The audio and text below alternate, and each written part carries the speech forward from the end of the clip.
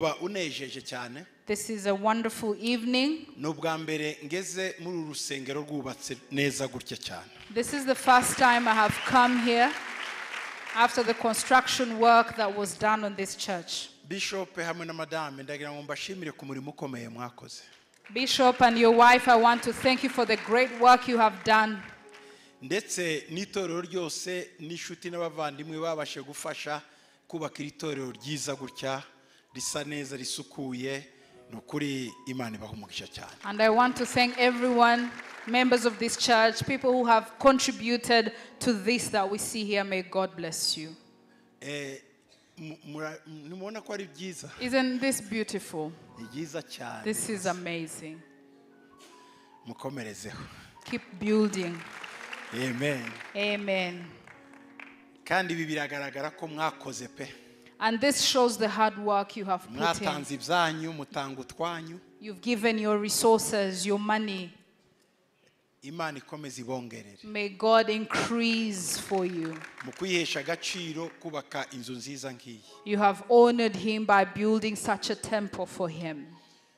Nabigambiriye kera kubasura ndetse na bishop ariko ndananirwa pe birananira. I tried so many times, planned with the bishop to visit, but I kept failing to come. Narushe ngira isoni zo kubwira bishop ko byananiye. I even got shy. I couldn't tell the bishop that I couldn't come. Not shy, ashamed.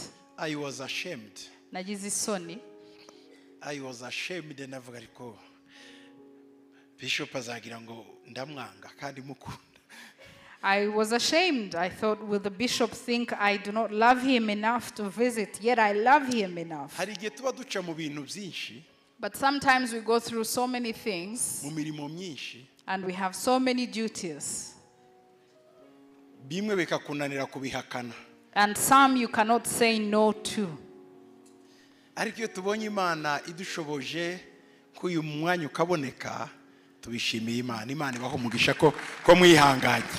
But we thank God for making it today and thank you for being patient with us.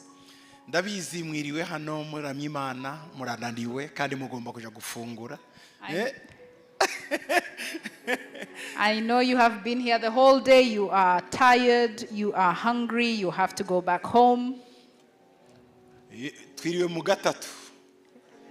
We've spent the day in the fellowship of 3 days. Agatatu. Fellowship of 3. Wednesday. Monday, Tuesday. So this is a Wednesday service, special service. Nagatatu, nakani, nagatanu, ni posho, ni yinga. Donc burangije.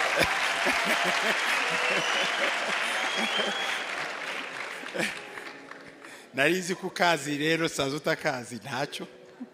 I thought you knew this. Uyu ni umunsi w'umugisha cyane kuba duteranye hano. This is a day of great blessing for us to be here. Ariko tudateranye twenyine duteranye n'izindi mbaga z'abantu bo ku migabane itandukanye uyu mwanya burimo mukurikira. But we are fellowshipping with thousands and thousands following us from different continents.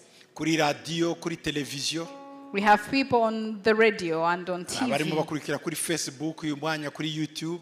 We have people who are on Facebook Live, on YouTube Live. Ku migabane y'isi itandukanye. All the different continents of this world. Mwihangane turangizanye namwe mwakoze cyane kuba muri aya materaniro y'umugoroba. Thank you for attending this special service. Turabashimiye cyane. We thank you. Reka twinjire mu ijambo ry'uyu mugoroba. Let's go to the word of this night. Urugi rukinguye. And the theme is the open door. Kandi ni teme y'uyu mwaka muri ritoro ryacu rya City Light. And the open door is also the theme of the Church of City Light. Iri ni itoro ryadukinguriye umuryango. This is a church that has opened a door for us. Ni itoro tugomba gushimira cyane. And this is a church we need to acknowledge and appreciate. Ryadukinguriye umuryango kuza kuvuga mu butumwa. Thank you for opening a door for us that we may come and speak the good news. Dufite abavuga butumwa benshi hano. We have different evangelists, preachers. mu by'ukuri bakagombye kuba barahuye umwanya, They should be here now. ariko nagiriwe ubuntu kugira ngo najye muntumire, ni privilege nagiriwe imbere y'Imana. But it is a privilege that you have invited me to come and minister. Urakoze mushumba. Thank you, Bishop. Ibyayishuwe 3 ku murongo wa 7 kugera ku 8. We're going to the book of Revelation, chapter 3, verse 7 and 8. Wandikire marayika w'itorero ry'i Philadelphia uti, uwera kandi w'ukuri ufite urufunguzo rwa Dawidi, ukingura ntiyagira ukinga, kandi ukinga ntiyagira ukingura, aravuga aya magambo.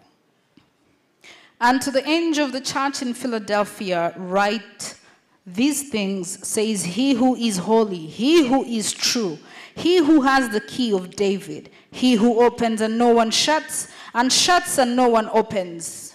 Nzi imirimo yawe, dore nshyize imbere yawe urugi rukinguye, kandi nawe ubasha kurukinga. Kuko ufite imbaraga nke, nyamara ukitondera ijambo ryanjye, ntiwihakane izina ryanjye. Amen. I know your works. See, I have set before you an open door, and no one can shut it. For you have a little strength. I have kept my word and have not denied my name. Iri jambo urugi, This statement, a door, rifite icyo rivuga cyane cyane mu muco w'Abayahudi. it has a meaning according to the Judaic culture. Mu muco w'Abayahudi hari ibintu by'ingenzi. They had things that were very important in their Jewish culture. Ikintu cya mbere yari amazi. The first thing was water. Amazi ni ikintu gikomeye cyane muri iriya mico y'abantu b'iburasirazuba. For people who live in the Middle East, water is very important. Amazi na n'uyu munsi nicyo kibazo cy'intambara kiri hagati mubona hariya muri Israeli. To this day, water is one of the main reasons why they still have war in Israel. Abafite amazi cyangwa isoko y'amazi nibo bavuga ari kijyana. People who have water or have access to the sources of water are the ones who lead.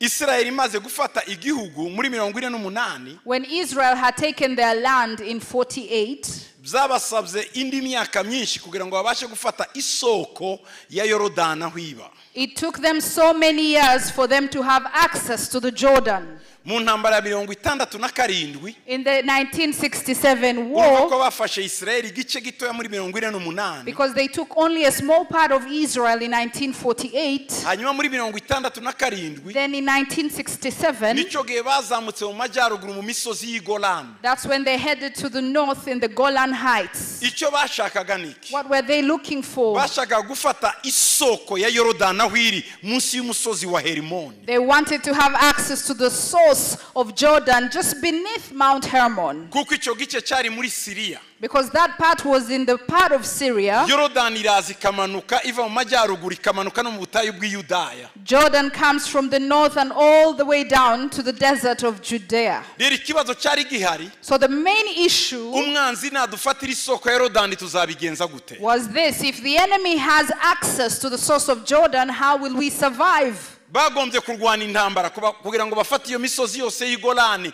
iyo muri Bibiliya uyu munsi bita imisozi y'i Bashani. They had to fight so that they could have the Golan Heights within the territory of Israel. The Bible calls the Golan Heights of today the mountains of Bashan.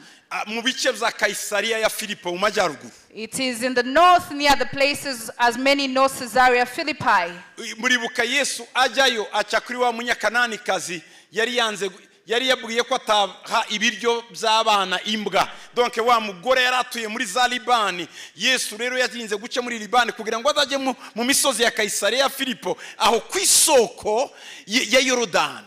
Jesus met the Canaanite woman, if you remember, the woman that he told that he can't give food meant for the house. And she said even dogs can have breadcrumbs. He had to go all the way by Liban, near Caesarea Philippi, where the woman used to live. Uyu munsi rero, Today, niba mumva Israeli ishobora gupfa ipfira ikibazo cy'amazi, baza gufata rero n'inyanja y'i Galilaya.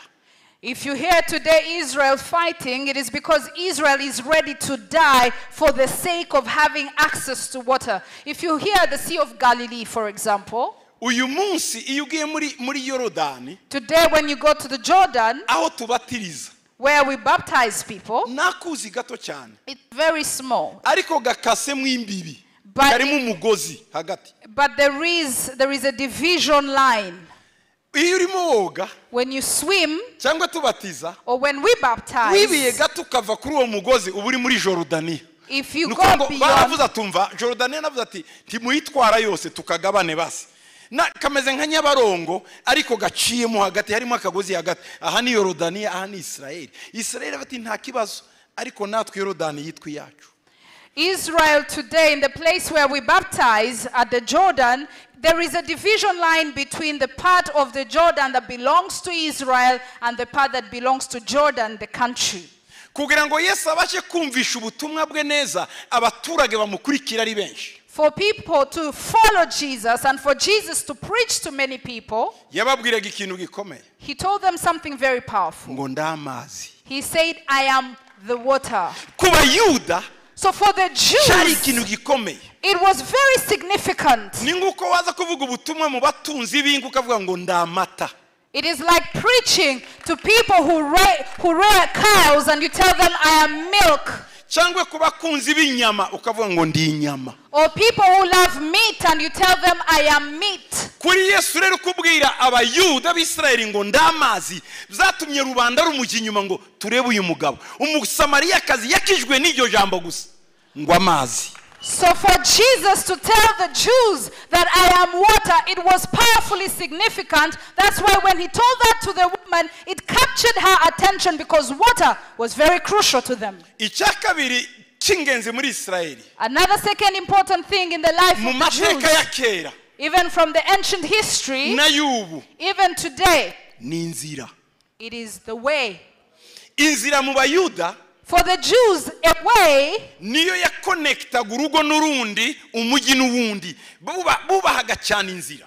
A way would connect household to household, town to town. So they respected a way. Umunsi Imana ibakura muri Egiputa, When God delivered them from Egypt, yarababwiye he told them, ngo ntabwo muri bunyure mu nzira ya bugufi, you will not use the shortcut. ngo ndabarembere indi nzira, ndabereka indi nzira. I will go before you and show you the way. Mu ndirimbo ya Miriyamu na Mose When you listen to the song of Miriam and Moses, barimbaga bavuga ngo yaciye inzira mu mazi. the song says he made a way in the water. Icyatumaga Imana yereka Abisirayeli ko ari Imana Adonai ikomeye, nuko no mu mazi yo ishiramo n'inzira. The reason why God would show the Israelites that he is their God, he is Adonai, it is because he created a way in the water. Mu bintu byabatangaje, One thing that blew their minds nukuva mu mazi Imana yashizemo inzira. is to hear that God made a way in the water. Kuko muri culture yabo, Because in their culture, iyo bavugaga Abrahamu, when they talked about Abraham, bamukuraga Uriya Kaldayo they would locate him from Ur of the Chaldeans, akazamuka and he would go up, agendera ku mazi ya Efrata, going by the banks of Euphrates akagera River, i Harani, and go to Haran. aramanuka i Shekemu, Then he came all the way to Shechem, mu bice bya Beteli, in the land of Bethel. aramanuka agera i Berisheba. Then he went to Iyo Beersheba, nzira yose, the whole way. inzira ica ku mazi ku nyanja Mediterane, The way by the Mediterranean Sea. bayita Via Marisi. They call it the Via Maris. Iyo ni inzira bita ngo ni iy'ubwami, They call it the way of the king, King's Way. the king's way. Igihe Abisirayeli basabye inzira Abamowabu barayibima, baragarutse Imana ivuga ngo ntimurwane nabo muravukana, baca ngo mu nzira y'ibwami. Donc iyo usomye Bibiliya irimo inzira. Yesu agiye kubabwiriza rero aravuga ngo ndi inzira. When the Israelites asked for a way from the Moabites and they refused, God told them, do not fight them because they're your brothers, and I will show you the way to come. Every time you read in the Bible where it is written, the way, it is significant. And that's why Jesus said, I am the way. Iyo bavaga mu misozi When they would come from the mountains, baje i Yerusalemu, going to Jerusalem, bagendaga mu nzira baririmba, they would go on the way singing. bakagera ahantu mu bibaya They would pass through valleys, birimo inzira igoye. and it would be a difficult Niho way. bavugaga That's why they would say, ngo abaja i Siyoni, abafite inzira mu mitima yabo z'Igisiyoni, that those who have the ways to Zion in their hearts ngo barahiriwe are blessed. ngo niyo banyuze mu gikombe cya baka Even when they go through the valley of the shadow of death, Hallelujah. ngo hallelujah, bahindura ahantu h'amasoko y'imigisha. they turn it into a place of blessings. Iyo ni inzira. That is the way. Rero mu by'ukuri inzira ni ikintu gikomeye ku bayuda. So a way is poignant for the Jews. Icya gatatu Number 3, ni umutsima. bread.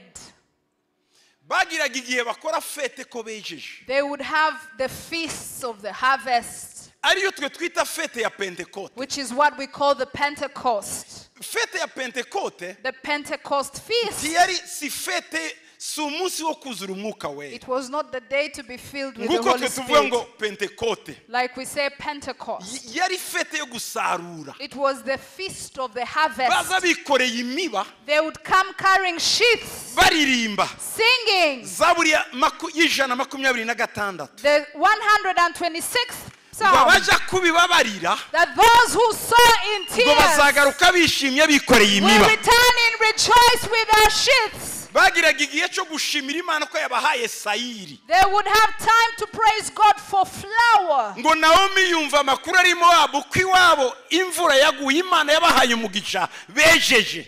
Naomi heard of the news of her homeland that it had rained and they had had a harvest. Ngo umunsi Naomi yageze i Bethlehem ngo yasanze ari igihe cyo kwera kwa sayiri. The Bible says when Naomi reached in Bethlehem, she found that it was the season of the harvest of flour. Ngo umunsi Dawudi ahungira mu buvumo bwa Adulamu ngo nico gihe bari bejeje. The Bible says on the day that David went to Adullam cave, it was the season of the Muri harvest. sayiri niho bakuragamo umutsima. In Syre, which is the flour, they would make bread. Uriya mutsima rero And this bread, niwo bari baritiriye Bethlehem. it was the bread which they called Kuko i Bethlehem. Bethlehem havaga ibiryo byinshi cyane. Because there was a lot of food in Bethlehem. Bakavuga ngo tuje mu nzu y'ibiryo. And they would say, let us go to the house Mu of food. Giheburayo inzu ni bayite.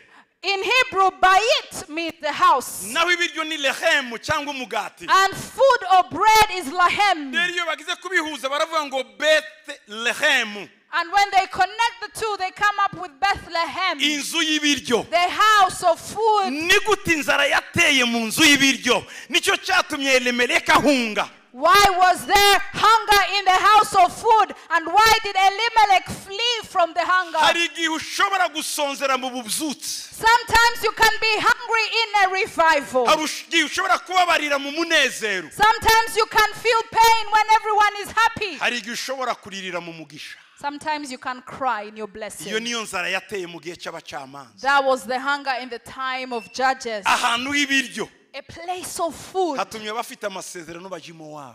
made people who lived with promises choose to go to Mesaje Moab. Yesu yari afite So the message Jesus had, ngo ni jye mutsima wavuye mu he ijuru. said, I am the bread from heaven. Yavugaga ururimi abaturage bumva He spoke a language the people understood. kandi ibintu bibafitiye akamaro. And it was meaningful for them. Byatumaga bose bamukurikira. And they would follow him because of that. Ndi ibiryo byavuye mu ijuru. I am food from heaven. Haleluya. Hallelujah. Ikindi cyangombwa Another important thing, ni umudugudu. it was the city. Umudugudu A city, cyari ikintu gikomeye cyane. a city was very Uko important. abayuda bubakaga imidugudu, The way the Jews would build cities, bubakaga imidugudu bijyanye n'amazu yabo. they would build cities according to the houses in the Ni place. ukuvuga ngo kwa Rubeni bari bafite umudugudu wabo. Which means the house of Reuben had their city. Uwo wari umuryango wo kwa Rubeni, ibyo mwita umurara wa Rubeni. The family of Reuben would have their plan. clan. The clan of Donc, Reuben would have their city. Hakaba umuryango wo kwa Yuda. Then there was the clan of Judah. Bari barahawe Kanani, buri bantu bagira habo. Everyone had Canaan, but they had their lot. Uko wavaga mu mudugudu ujya ku wundi, You would leave one town, one city to another, Baravugaga, and they would say nguwo kwa Benyamini ngo asuhukira i Bwigadi. that the person from the clan of Benjamin has come to the land of Gath. Bayitaga igihugu cyo kwa Gadi kandi ni igihugu kimwe. They would call it the land of God, yet it was one land. Abantu bari bafite teritware itari iyabo bahawe n'abandi ni bene Simiyoni. The people who had the territory which wasn't theirs, it was the clan of kuko Simeon. batangiye kurwana mbere Because they fought earlier on kugira ngo bafate igihugu, so that they could take the land. bari bene Yuda. They were the house of Judah. Ba Yuda baravuze ngo So the house of Judah ngo ni said, bande badutabara. who has come to save Simeon us? aravuga ngo Simeon said, mwana wa mama ndagutabara. I'll come to your rescue, my Bamaze brother. gufata igice cy'Ubuyuda, So when they took the part of Judea, Yuda abwira Simeon Judah told ngo Simeon, ntusige, do not leave ngo me. ndaguha umudugudu hagati muri twebwe. I'll give you a town in our midst. Aho niho yahawe aho bita Iberisheba, That's where he received a land called aho Beersheba, Abrahamu yatuye, aho Isaka yavukiye, aho Yakobo yavukiye, aho Esau yavukiye, Iberisheba. where Abraham lived, where Isaac was born, where Jacob was born, and Esau in Beersheba. Aho hari kwa Simiyoni, That was in the land, the territory of Simeon, yahawe na Yuda. given by Judah. Kuko Simiyoni yari muri Yuda, Simeon lived with Judah. ariko umudugudu kwitwa Simiyoni Berisheba. But the city of Beersheba belonged to Simeon. Yari utandukanye ni Heburoni, Different from Hebron, ari y'Ubuyuda, which belonged to Judah, n'indi miji itandukanye yaho y'Iyudaya, and other towns in Judea, nk'Ikabusere n'ahandi. such as Kabsa and other places. Donc umujyi cyari ikintu gikomeye cyane. So a town was very important. the Iyo city. umujyi rero wabaga uhari, So when there was a city, bawuzitizaga amabuye inkike nk'uko urusengero rwacu rwubatse. they would surround it in stones like our temple is built in Noneho abantu stone. bakaba hagati. And people would live within the town, with the city. Harya bari mu mujyi hagati Within the city, habagaho umunara. there would be a tower. Umunara wabagamwe abarinzi. And watchmen would be in the tower. Abarinzi ni abasirikare batajaga ku rugerero, ariko bari abarinzi barinda umujyi. Watchmen were soldiers who didn't go to fight on the battlefront, but they watched over city in the tower. Akazi kabo basimburanwaga bareba bagenda mu nzira abakonekta n'indi migi. Abo niko kari akazi kabo. Avuye Ibwenaka agiye Ibwanaka, turabona ari mu nzira iva Ibwenyamini ajya Ibwizeburoni. Nuko bahoraga batanga amakuru ngo twabonye abava ibwa Naftali, tubona berekeje inzira ije ibwa Asheri. Niyo yari amakuru yabo. The watchmen would do shifts and observe people who would make crossovers from city to city, from land to land. Ikindi babonaga bazimiye nanone. Then they would also locate people who seemed to be lost on the way. Noneho bikabaho ubwo barangira inzira. And they would show them the way. Hari ubwo babonaga nanone abandi baje bafite amafarashi baje ku rugamba. Sometimes they would see horses coming to attack, other soldiers coming Barya to barinzi attack. bakavuza impanda. And then the watchmen would blow a trumpet. Iyo bavuzaga impanda When they would blow a trumpet, yari ifite amajwi atandukanye. a trumpet would have different sounds. Hari yari ifite ijwi ry'urugamba. There was a trumpet that had the sound of battle. Yari ijwi rirandaga gatoya. It was a slow sound. Kugira ngo umwanzi atabyumva ko bagiye kwitegura. Hanyuma abasirikare bose bari mu mujyi aho ngaho cyangwa se abiteguye bose bakitegurira hamwe kugira ngo baje kumusanga hanze hariya. And this would be done slowly in a way that the enemy wouldn't know that there is a notification going on. And the soldiers within the city would get ready to fight. Ariko hagati nanone mu mujyi But again in the city, hari inzu bita igihome. there was a house that they would call a wall. A fortress. Igihome A fortress. cyari kigizwe n'ibyumba bigoye kumenya, labyrinthe. A fortress would be built as a labyrinth. Mu buryo winjiyemo You would enter a fortress tushobora kumenya uko usohoka and you wouldn't know how to get out keretse bakurangiye inzira. unless if they showed you the way out. Iyo rero abantu bahungiraga mu gihome, So when people would seek refuge in the umwanzi fortress, ntiyabaga ikibate, ahubwo yagumaga hanze kugira ngo bazicwemo n'inzara, kuko mu gihome habagamo ibiryo by'igihe runaka. the enemy wouldn't attack but would wait for them to starve in the fortress. But in the fortress, they would have storehouses of food for a given period of time. Abantu tukunze kujyana muri Israeli hari agasozi tubajyanaho ka Megido, ariho mu kibaya cya Hermagedon. The people who always come with me to Israel, there is a mountain we always see. It is in Megiddo. Muri Megido In that place, nze Megiddo, kubereka icyo gihome I always show them this fortress. n'amazi yabaga munsi kuzimu. And the water, Citerne. there were cisterns underground. Mu buryo iyo babaga mu gihome ntibari kugira ngo badacikanwa n'amazi, baba barinze fi kuzimu isoko y'amazi kavamo, bakaba bakwibera mu gihome igihe kinini kuko bafite amazi.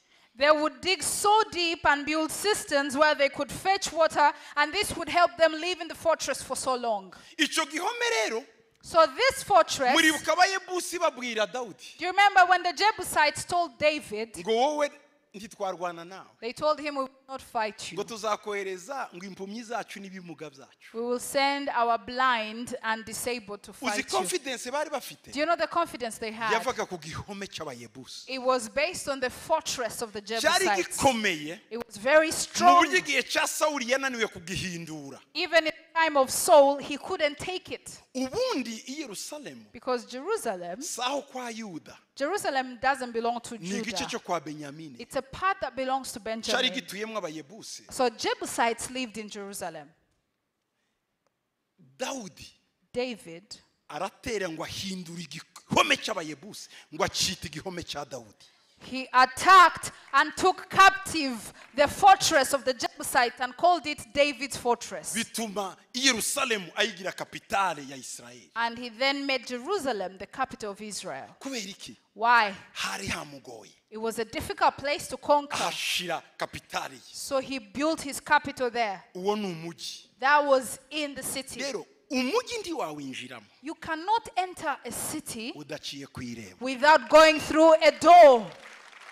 ntushobora kwinjira mu mujyi You cannot enter through a city udaciye mu irembo. without going through a door. Yesu ashimwe cyane. Praise Jesus. Hallelujah. Hallelujah. irembo A door, nka Yerusalemu ubwayo like yonyine Jerusalem yo itself, yari ifite amarembo 12. it had 12 doors. niyo yara donc Yerusalemu yari ifite amarembo 12. Jerusalem had 12 doors. ntiwashoboraga kwinjira Yerusalemu You couldn't enter Jerusalem udaciye muri aya marembo. without going through one of the doors. umunsi umwe One day, Yesu yabonye abantu Jesus saw people bafite ingamiya who had camels zikoreye ibiryo carrying food, bamenaguye igihome cy'i Yerusalemu and they had tried to destroy one of the walls of Jerusalem. bakuramo ututafari n'amabuye. And they took out some bricks. noneho bapakurura ibyo bari bafite. Then they unloaded the loads of food, abandi bari imbere bagacishamo magendo.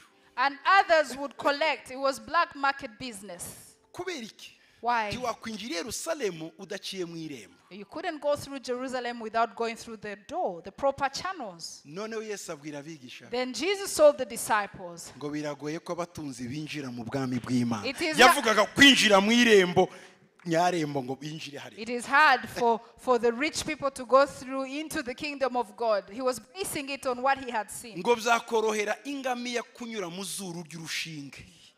It is easier for a camel to go through the nose of a needle. yababwiye ingamiya yaberekaga yari yikoreye imitwaro. He was seeing a camel right there. ngo iriya ngamiya He said, the camel, kariya kenge mubona bacisha mu byaha the small needle hole, ni nk'izuru ry'urushinge. it's like a nose of a needle. yaranabivuze ngo And Jesus ngo said, this, umujura ntanyura mu irembo. a thief will not go through the door. yarimo abikonekita n'utwo tudirisha. He was connecting it to what he was seeing, the visuals. muri Isirayeli rero irembo So cyangwa urugi in Israel, a door, rurenze cyane uru rwacu dukinga ukinjira mu cyumba. for us, it's powerful and bigger than the door we open in our houses, going to our kuko rooms. kw'irembo Because for them, a door, niho hakorerwaga bizinesi zose. they would do business by the gate. donc abasaza The elders of the community, iyo bajyaga kwiga ikibazo cy'umudugudu when they were going to solve a matter, bari bafite icyicaro gikomeye, urubanza rwaberaga n'abacamanza ku marembo. they would have a council meeting by the gate. iyo bagutumizaga ngo uze ku irembo, When they summoned you to come to the gate, ni nko gutumizwa muri baraza y'abapasiteri. it is like being invited as a member of a church to go into a pastor's meeting. baraza ndizikibaho But these days we don't have church pastors tuzirangiza council. kuri WhatsApp ubu ngubu. These days we do our council meetings on WhatsApp. ariko igihe cya kera y'abapasiteri bateranaga bakagutumirira umukristo ngo turagukeneye, wagendaga wihannye ibyaha byawe byose n'ibyo utakoze. But back in the day when pastors would invite you to the pastor's council and you're just a member of a church, you would repent all your sins before showing up. kubera iki Why? iyo yari systeme y'abajije abacamanza aba elders babagabo bakomeye babaga ku marembo hariya. It was a system of the elders and the judges who lived and had their meetings by the gate. Ikindi gusaba abageni Again, if you would ask for the hand in marriage, babasabiraga ku irembo. for a bride, you had to ask for the hand in marriage at the gate. Bowazi yasabiye Rusi ku irembo. Boaz asked for Ruth at the gate. Abagabo bateranye. When men had gathered, Uwagombaga kumucura kuramo urukweta ruha Bowazi. the king's man had to take off the shoe and give it to Boaz. Ngo abagabo ku marembo bose baravuga ngo turi abagabo bo kubihamya. And all the men at the gate said, we are witnesses of this. Ushobora kumucura nta kibazo. You can have her. Ku marembo hariya At the gate, niho bakiriraga abageni. that's where they would accept brides. Umugeni yakirirwaga ku irembo hariya. A bride would be accepted by the gate. Ku irembo hariya nanone At the gate, niho habaga affaire publique donc ibintu byose nka transaction zose ari ugucuruza ibintu by'ubucuruzi byose byaberega ku irembo. all transactions would take place at the gate. Ikindi abakobwa Again, basoga mu irembo bagiye kuvoma amazi. maidens would leave the gate going to fetch water. Abakobwa bagarukaga binjira mu irembo And they would come through the gate again, bikoreye amazi carrying jars of water, baciye mu irembo. going through the gate. Business zose zakorerwaga hariya. All businesses happened at the gate. Iyo bavuga irembo rero So when they say a gate ni or a ikintu door, gikomeye cyane. it's very Iyo powerful. Imana ivuze ngo igukinguriye urugi When God says He opens a door for you, birenze ibintu wowe utekereza. it is beyond the simple door in your household. Ku marembo nanone Again, at the gate, ngo niho bavuganiraga n'abanzi babo. that's where they would fight their enemies. Murabyibuka Do you remember ngo that kuko scripture? abana be bameze nk'ikirimba That children are arrows in a quiver, ngo kuko bazavuganira n'abanzi because babo they will mu fight marembo. their enemies at the gate. Hallelujah. Hallelujah. Mu marembo niho twicira ibibazo byose, ni naho dukemura ibibazo, ni naho dukuriza abantu. Iyo utazamuriwe ku irembo ntiwazamurirwa mu mudugudu. At the gate is where we deal with our issues, our problems. If you are not elevated at the gate, you will not be elevated in the city. Iyo umuntu atagukaribishe ngo ngwino When someone does not host you and welcome you ku irembo hariya from the gate, akagusanga mu nzu batakwiriye ku marembo barahamagara polisi. and they find you in their house and you didn't go through mwe the ntayo gate, muhamagara hano they will call the murayihamagara. police. Ubundi hariya ahandi In other places, iyo babonye gusa urimo urakatira n'imodoka gusa ku rupango rw'undi ko mu bihugu bimwe barasohoka bakakurasa kandi nta rubanza ruhari ngo waviyoye wegereye irembo rye niko bavuga. in some countries, even if you take a wrong turn and go to the wrong gate, you could get shot because you have violated their space by the gate. Nko muri Texas haba racisme. Like in Texas, where there is racism. Niba muzi amakuru y'umwana w'umwirabura wirukaga mu mugoroba akora jogging. You remember the news story of a young man who was running in the evening. Yisanga ari muri quartier abera noneho yirukamo yirutsemo arimo agenda bati yegereye amarembo yacu baramurasa. Polisi ntinabaza yegereye irembo.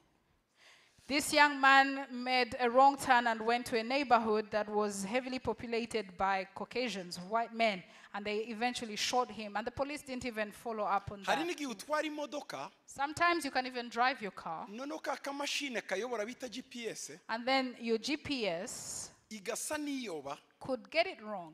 ukisanga uri muri quartier. And you find yourself in a neighborhood. Iyo wisanze muri quartier When you find yourself in a neighborhood kandi udashobora kugaruka reverse and you can't reverse back, uba ubona hari izindi nzira zinjira mu marembo y'ayandi You y'amazu. you'll find other ways going to other households. Kuko abantu benshi iwacu muri Afrika batabizi Because many people in Africa don't know ahita it. akatira ku rupango rw'undi kugira ngo noneho azaje gukora reverse agaruke. They'll go and try to reverse from the compound of someone. Iyo winjiye gusa When you do that, uzi ngo urasa n'uwinjira ku rugi rwe hanyuma ugaruke reverse ugaruke uwo mwanya akuramo imbunda akakurasa. in that moment that you're trying to reverse in front of their compound, they will come out and shoot you. murashaka kujya muri Amerika You want to go to the mugomba US. kumenya irembo icyo ari cyo You need to know the meaning of a gate. iyi message ni nziza cyane This is mugomba kumenya akanyu n'akatari akanyu irembo ritubwira akacu n'akatari akacu. We need to know the meaning of a door, a gate, because we get to know what belongs to us and what doesn't belong to us.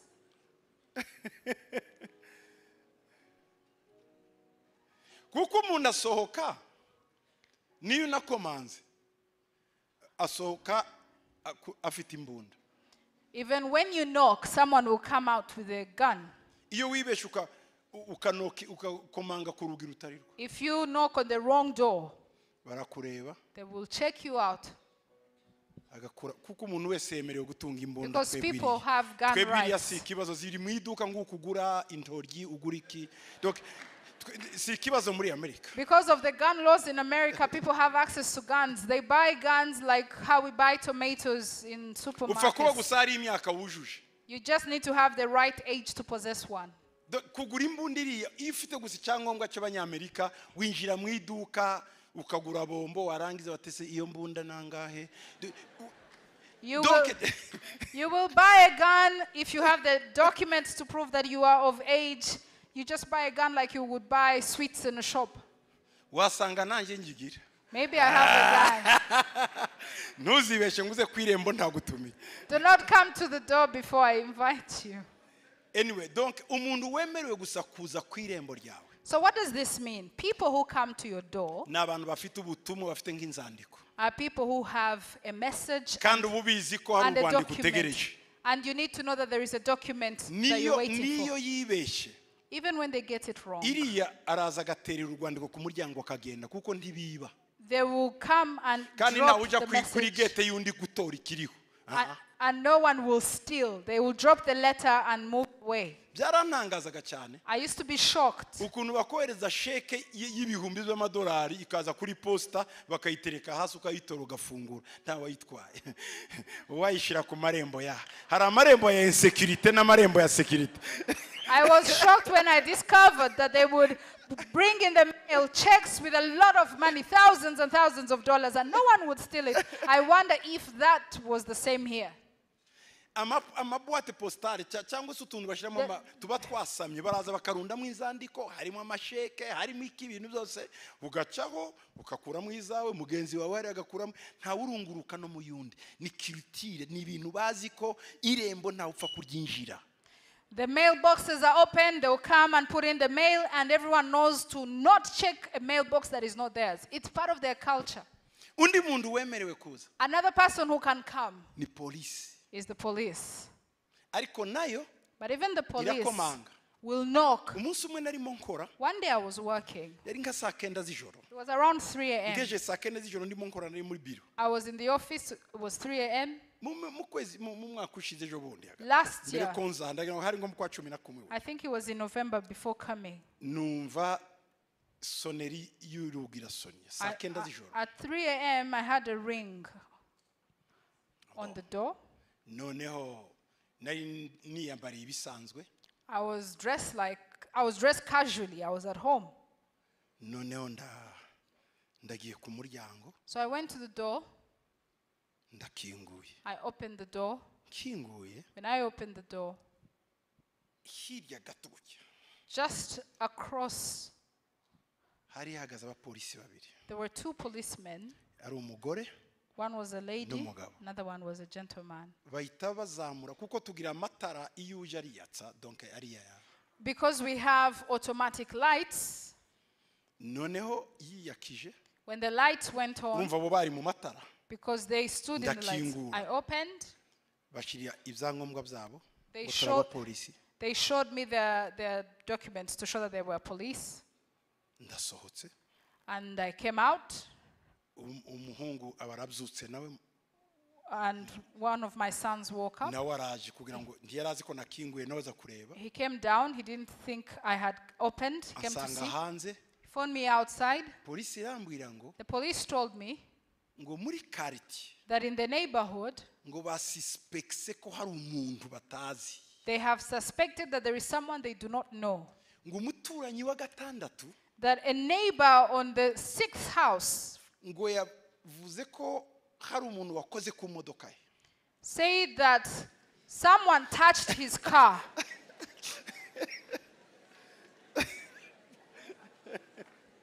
Ubwo polisi yari ihageze. So the police came right away. Arababwira atariko But they bahageze said, when the police babona came, imodoka imeze neza. they found that the car was fine. Iryo joro That night, bagenda batubyutsa twese ngo dufungure ngo turebe ko amamodoka yacu ari safe. they asked us to open our doors and check our cars to see if they are safe. Bati none turagira ngo turebe imodoka zanyu ni safe. They asked, are your cars all safe? None umpamagaye umwana ndakinguye. I called my son, I opened. Yaziri safe. I said, my car is safe. Ngweske ngo mwe ntimwamwumvishe ngo namwe mu claiming murege. And they asked me, did you hear any sound, anyone, so that you also make a claim? Batese kamera zanyu hanze zirabona. Are your cameras functioning? Kuko haba hari amakamera areba. Because there are cameras everywhere. Okay. Ntacyo mu claiming amwe. You are not claiming for anything. Ndavuga oya. I said no. Bajya kumuturanyi nawe. They went to the next neighbor. Kuko hari umuntu ba suspects muri quartier. Because they suspected there was someone Yibeshagera ku marembo akora ku modoka. who came to the wrong gate and touched the car. Twendi twabona iyo polisi kuko twese badufunga batumara. Kuja kumuturanyi ni ibintu bisanzwe. I think for us we wouldn't get the number of policemen to handle all of us because we would all end up in jail. Donc polisi na hano ha security. So the police Pardon. takes Umuryango na ahantu h'umutekano wawe. a door is a place of your security. Ukinguriye niwe winjira, udakinguriye ntiyinjira. Those who enter are those you open for, and those you don't open, they will not enter. Marayika w'Imana The angel of the Lord yabwiye itorero rya Philadelphia y'amagambo. told the church in Philadelphia these words, Ngo wera kandi ukuri. that he who is holy, he who is Ugenda true, n'urufunguzo rwa Dawudi. he who has the key of David. Urufunguzo rwa Dawudi ni uruhe? What is the key of David? N'urufunguzo rukingura ibibazo by'abantu. It is the key that opens for the problems of people. Ntagenda n'urufunguzo rw'Imana. It is not the key of God. N'urufunguzo ruzi ibibazo by'abantu. It is the key that knows the problems of the people. Iyo Imana igiye gusubiza, When God is coming to ntabwo answer, yitwaza urufunguzo rwayo. he does not come with his Yitwaza key. urufunguzo rw'ikibazo cyawe wambaye umubiri mwene Dawudi. He comes with the key to your problem. As a man, Hallelujah. like David was a man. Wowe wisaba mu mwuka You can ask for it in the spirit, ikagusubiza ari mwene Dawudi. and he answers like the son of David. Kuko Imana ntiyadusubiza ari Imana mu bumana bwayo, kuko ntigira ibibazo. Kugira ngo isubize ibibazo byacu yambara umubiri. Hallelujah. Bikamenya ko bari cyo bivuze, amarira icyo avuze, gusonza icyo bivuze, agahinda icyo bivuze, igakoresha urufunguzo rwa Dawudi. When God comes to give you the answers to your solution, he does not come like God because he doesn't know what it means to suffer, to feel pain, to feel hungry. He will come as the son of David because he understands hunger, he understands pain, he understands your trials. He will answer with the key of David. Ngo niyo mpamvu yambaye umubiri kugira ngo ibashe kuba umutambyi. That's why he took on the flesh to be a priest. Isobanukiwe irembo icyo ari cyo. So he understands the meaning of a gate. Isobanukiwe inyota icyo ari cyo. He understands what thirst means. Isobanukiwe inzara icyo ari cyo. He understands what hunger Niyo means. mpamvu avuga ngo ndi amazi, ndi ibiryo, ndi irembo. That's why he will say, I am water, I am bread, I am the door. Ibisubizo by'itorero rya Philadelphia byagombaga gusubizwa n'Imana yambaye umubiri. The problems of the church of Philadelphia had to be answered by the God who was in the flesh, Ibabarana n'abababara. who suffers with those who suffer, Irirana n'abarira. who cries with those who cry, Igendana n'abarusha. who walks with a heavy burden, Iterura abananiwe. who carries the heavy Izi load. agahinda kawe uburemere kuruta uko ubizi wowe. He knows the depth of your pain more than you know the depth of your pain. Ni mwene Dawudi. He is the son of David. Dawudi azi gutabwa. David knows rejection. Dawudi azi gushyirwa mu butayu. David knows the wilderness. Dawudi azi ubuhunzi. David knows what it means to be a refugee. Dawudi azi gushyirwa hejuru. David knows what it means to be lifted. Azi no kumanurwa. And he knows what it means to be Mwene Dawudi humiliated. nawe arabizi. So he knows the meaning of your pain. Hallelujah. Hallelujah.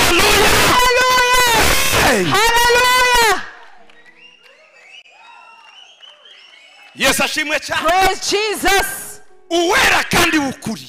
He who is holy, he who is true, Ufite urufunguzo rwa Dawudi. who has the key of David.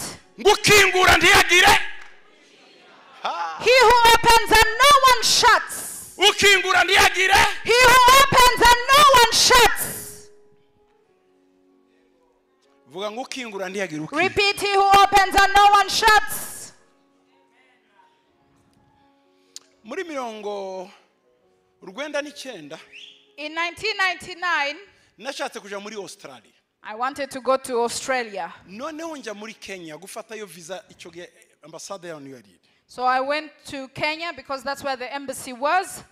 Nari mfite ibidokiba byose byuzuye. I had all the documents I needed for a visa. Noneho ndagira ngo ni 99. I think it Kuko nari was, mvuye Israel muri 98. I think it was in 1999 Libya. because in 1998 I was coming from Israel. Noneho ngezeyo When I reached there, tanzi bisabwa byose. I gave all the documents they needed from me. Hanyuma ndategereza. Then I waited. Icyo gihe waradepoza ugategereza iminsi 2-3 ugasubira. You would drop your document and then wait 2 to 3 days. Subiye ku munsi wa gatatu. I went there on the third day. Nari mu gahoteli gatoya cyane I was in a very small hotel, muri za Ngongorode Ngara. Muri za Ngongorode, sorry. Novgorod. Bakitaga Flora Hotel. It was called Flora Hotel. Nari kumwe n'undi muntu twahahuriye turasengana. I was with someone we had met there. We were praying. Namaze gupanga uko nzajya muri Australia, umutima wanjye uriyo ndarandota nkabona indege yansize ariko nkayifata kandi urabizi nawe ifite izo nzozi. My whole heart was in Australia. I couldn't stop dreaming about Australia. I could dream that I was missing my flight. You know what happens when you want to travel so bad? Ngeze kuri ambasade. I reached the embassy. Tibigeze baranyakira, umusekirite yansanze ku marembiri. They didn't even take me in. The security officer phoned me at the gate. Navuze amazina yanjye ahita mbika envelope kinini kirimo amarefi. I gave my name and he gave me an envelope with all the documents with refusals. Ntiyakinguye ngo ninjire. The security officer didn't open for me. Twavuganye nawe ari mu kadirisha. He was in a small room and we spoke through a window. Why? Urugi rwari rwafunzwe. The door was closed. Nawe aramfungirana na Australia iramfungirana. The security officer closed and Australia closed for me. Funguye mbona passport yanjye irimo igikashe kera bateragamo igikashe kibi cyane. And when I opened, I saw my passport and they had stamped in a refusal. Noneho nshaka kubaza uyu I wanted to ask the security officer, kubera iki banyimye visa. why have they not given me a visa? Aravuga ngo urambaza iki? Ngo ni ibiki byo? Bati nge bamaye envelope ngo ni ibiki birimo. Nawe ashaka sanga ntabyazi noneho ndakarira icyarimo. I asked him and he said, what is this? I don't understand any of it. I was given an envelope to give you. And I got angry, frustrated. Ndavuga no. I said, no. Banyimye visa.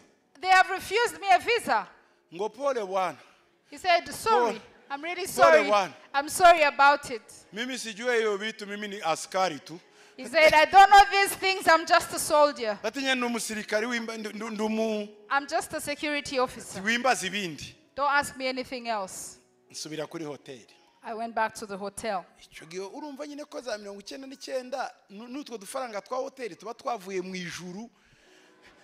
Wadusabye cyane wadusabirije kugira ngo Imana idutange. And if you can imagine, in 1999 to get money to stay in a hotel, you had to fast and pray for the money to stay in a hotel. Noneho So ndagiye kuri hoteli. I went back to the hotel.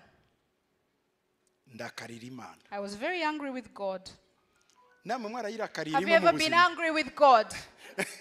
Ndayirakarira. I was very angry with God. Noneho ngira ngo ndayihima. And I thought I was making him pay. Ndaryama ndasenze ndarya ndasenze. I said I'll sleep without praying and I'll eat without praying. I'll punish him. Ndazira kuko urabona abana b'abaherezi bazi kuzira cyane. Nzira amasengesho nzira ibintu byose. Do you know how last borns act out of spite? So I did that. Ndaryama. I slept. Donke nakandirimbo kaza nkakirukana. Even when a song of praise or worship came, I would rebuke it. I was angry.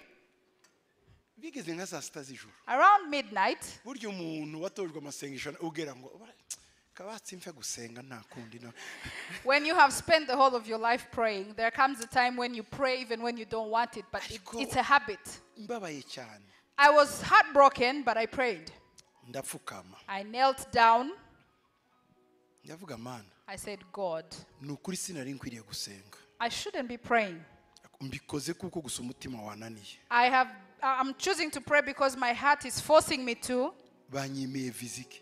Why have they refused me a visa? Kandi akaba ari umusekirite kuri gate yari hanze ikinze ubimba. And why was it a security officer to give me that envelope? Ndasenga. I prayed. Ndongera ndaryama. Then I went back to bed. Naracomplaininze ndarakara. I just complained and went back to bed. Maze kuryama gato. After sleeping, ndasinzira. I fell asleep. Mbona umuntu azanye passport yindi. I saw someone come with another passport. Arambwira ngo kuva uyu munsi. And this person told me from today, ntuzongera kubura visa ku isi yose. You will never be refused a visa to any country in the world. Then I woke up. Umutima ugabana ngo ni inzozi. Ariko akandi kanezero karaza. Tangira gusenga. Undi muti ngo urasenga ibiki ko ari inzozi bitabaye. Uzi kuntu Satana akora. Ariko nkumva kameme ni Imana yambwiye. I woke up and I had a voice tell me, this is just a dream. But I also felt happy. I felt like God had told me this. Ndagarutse. I came back. Ngera Kigali. Came back to Kigali. Told my wife that I couldn't get a visa. But I had a voice telling me, you will never be refused a visa. I know many of you are struggling with visas. There is a reason why I'm giving this testimony. There is a door that will open and it will never shut.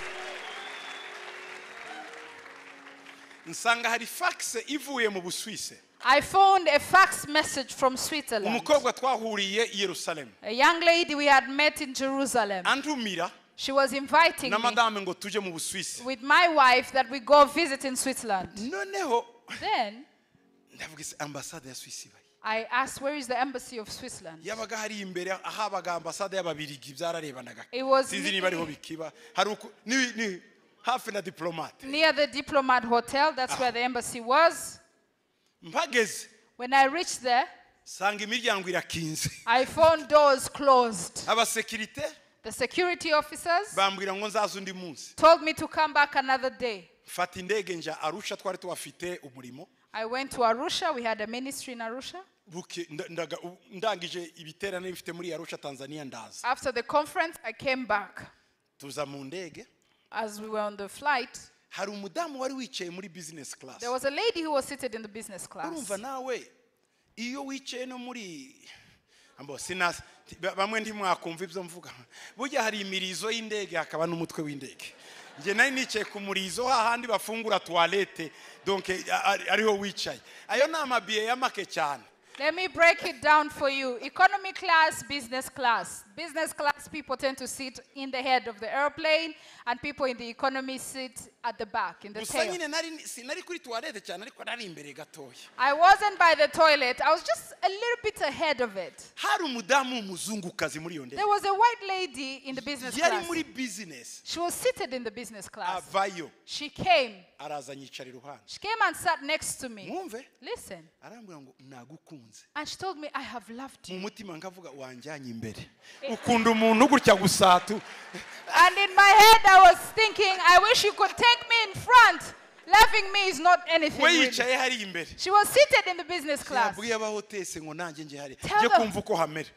hostesses to take me in front. I want to feel how it feels to sit in the business class. She kept talking to me. And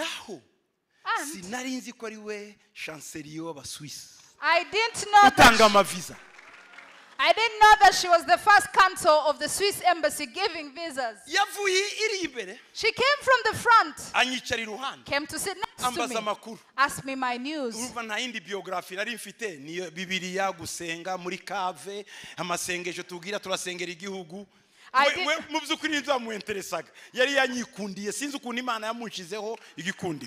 I don't know how she loved me, but I didn't have a rich biography to share. All I could share was that we have a church, we pray for the nation, that's it. And she told ngo me, ese wari waje muri Suisse? have you ever thought of going to Switzerland? Ndavuga ati wapi, mfite ka invitation hano ubu kajyana. Niko nari mfite ka invitation hano, umuntu muri Suisse arantumiye, ariko nagiye kuri biro abasekirite barambwira ngo timwakira. Ngo gwiki bakubwiye iki? Bati ejo kuwa kabiri uzansange, uzaze kuri biro. And she asked me, have you ever thought of going to Switzerland? I said, I have an invitation. I tried to come to the embassy and the security officers told me that it's not open. And she said, what? Come to see me tomorrow, Tuesday, and I'll give you the visa. Ngiyeyo. I went. Sanga telefonye Iberne iwabo. She had called back home in Berlin. Aramwe ngo birafata igihe gitoya gusa kuko ngomba kukurekomanda nkabwira iwacu. And she said it will take time because I have to recommend you. Kubisemwa amavizi yanje na madame. She gave us the visas, me and my wife. Noneho dusohotse. When we were coming out, tuja muri ambassade y'abanyamerika. we went to the American embassy. Badukubitiyemo. They gave us a visa. No, nabeshe. Sohotse. When we left, sinabeshe nibagiwe. I forgot, sorry. Noneho dusohotse. When we left, duhura n'umusore umwe. we met a young man. Tuziranye. We knew him. Urabona iyo wabonye visa ushaka ubibwira. You know when you get a visa, you want to tell it to someone, eh? Hari udukuru dahisha. There's some... Icyo gihe kera abantu bari bataraba babi cyane, wabonaga umuntu wese ukamubwira aho uvuye. Urumva? Back then, people were not evil-hearted as these days. So when you got good news, you wanted to share with someone. You believe that when you shared good news, people would be happy for you. But it's not the same story today. Okay. Today, hearts have become hard, cold. But this young man hugged me so much. We were together at the embassy. And he said, you've got the visa to Switzerland. Come. It was in the evening. Around 5 p.m. They were about to close. He said, do you know? Do you know that the person who gives visas in the embassy of the Germans is my friend? How can you go to Switzerland and not go to Germany, to Belgium? That person gave me a passport and said, you will never be denied a visa. And it came back to my spirit. So we went. When we entered, the other woman came and hugged this friend. Hugged him. And he said, even though you've hugged me, these two are my friends. Give them a visa to Germany. She said, she was putting in the visas while we were seated there. Back then, we came with 2 visas. Next day, we got a visa to the US. It was the first time they were giving the 10-year visas. I went with my wife. We had Elisha. He was 2 years. When we reached the embassy, there was an African-American woman.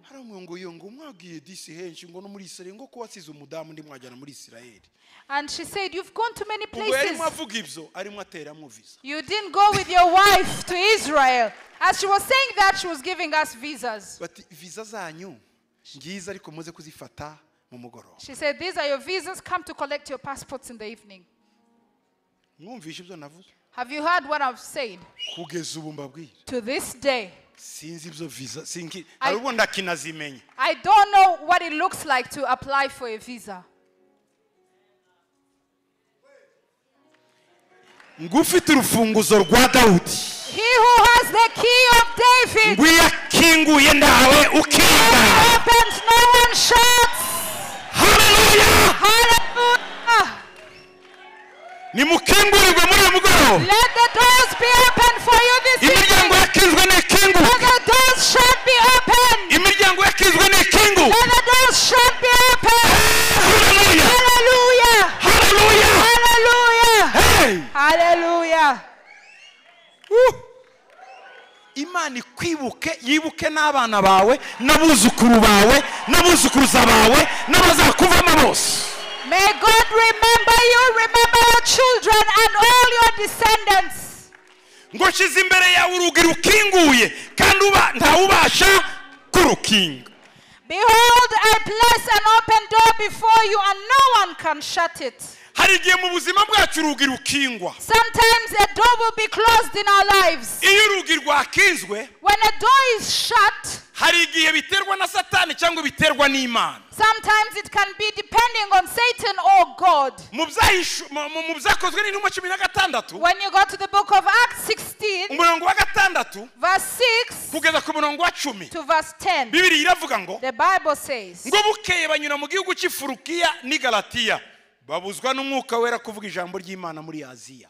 Now when they had gone through Phrygia and the region of Galatia, they were forbidden by the Holy Spirit to preach the word in Asia. Ngo bageze ahabangikanye na hehe ni Musiya bagerageza kuja i Butiniya ariko umwuka wa Yesu ntiyabakundi. Inzuga yarigeze ifungwa kubera impamvu z'Imana. After they had come to Mysia, they tried to go into Bithynia, but the Spirit did not permit them. Sometimes God will close doors. Nuko banyura i Musiya bagera i Tirowa.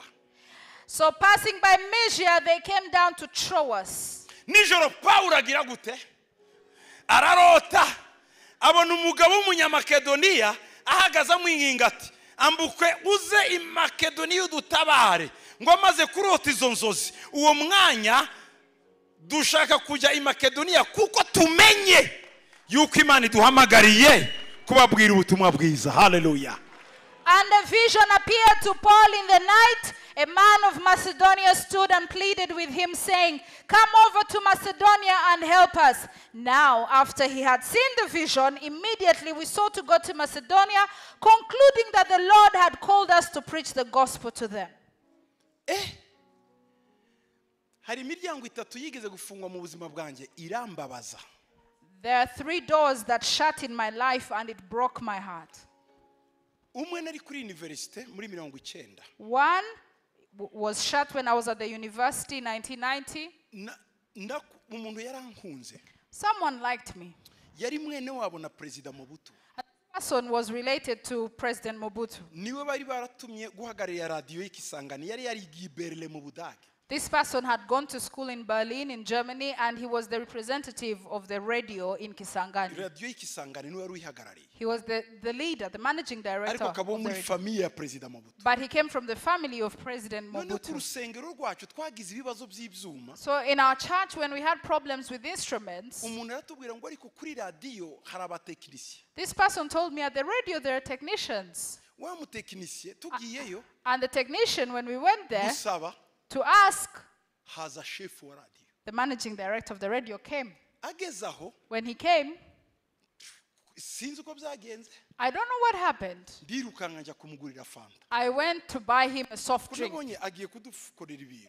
He's going to help us. Nari pasteri I was not a pastor. kandi nayo mafaranga ni yayandi uba ufite ku mufuka nta kindi usigaranye. And the money I had was the remaining amount of money I had Ariko left. mbona aravuga ukuntu kw'ibyuma nkumva arabizi cyane. But listening to his experience with instruments, he felt Muhaye intebe like aricara. he knew what he was talking Ari about. kumwe n'abagenzi banje bamwe. So they came, sat, I was with my Atangiye friends, kureba za mixer twari dufite. started checking our mixer. Ndirukanse hakurya y'umuhanda. I went across the street. Muzaniye fanta. I brought him a soft drink. Arandebye. He looked at me Agateretse waranyoye. and drank the soft drink Aratubwira ati nzagaruka. and said, "I'll come back." Ariko arabikoraho gato. But he tried to repair Bukeye some of the aragaruka. things. Then the next day he came, Arampamagara. called me Ati ngwino hano. and said, "Come." Arambwira ngo urinde. He asked me, "Who are you?" Ndamubwira ndi Gitwaza. I told him my name is Gitwaza. Iwanyu ni. Where do you come from? Ndamubwira ni muri Sud Kivu. I told him I come from South Kivu. Ngwa. Nguzaze kundeba kuri radio. He told me, "Come to see me at the radio." Ngiye kuri radio. I went to see him at the radio. Ni umuntu ukomeye.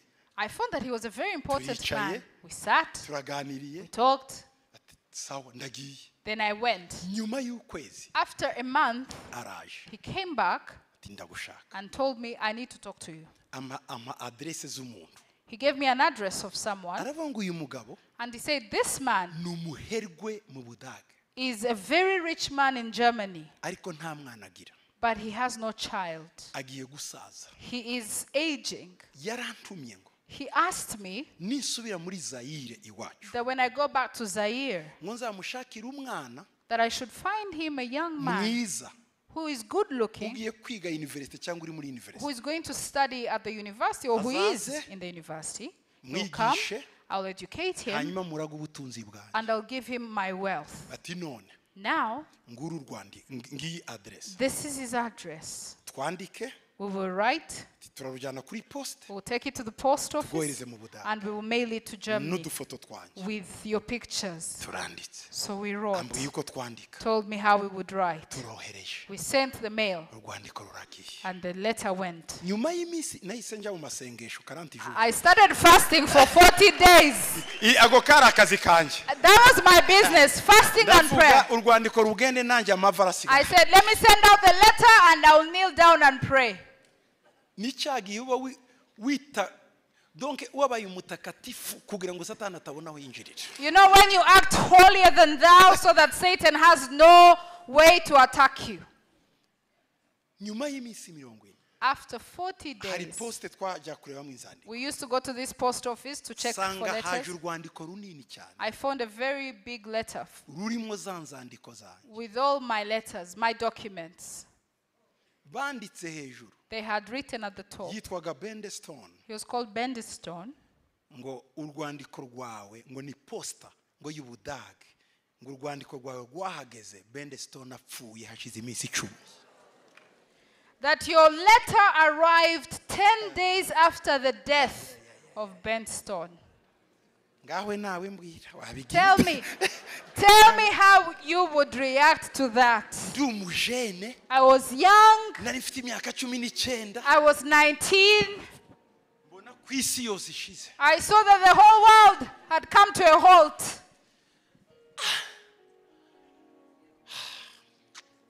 Okay. Sawa. All right.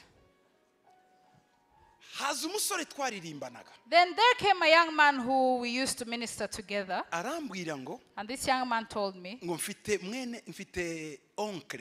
he said, I have an uncle. Ngo no umuprofeseri muri university ya Moncton muri Canada. He's a professor in the university in Moncton in Canada.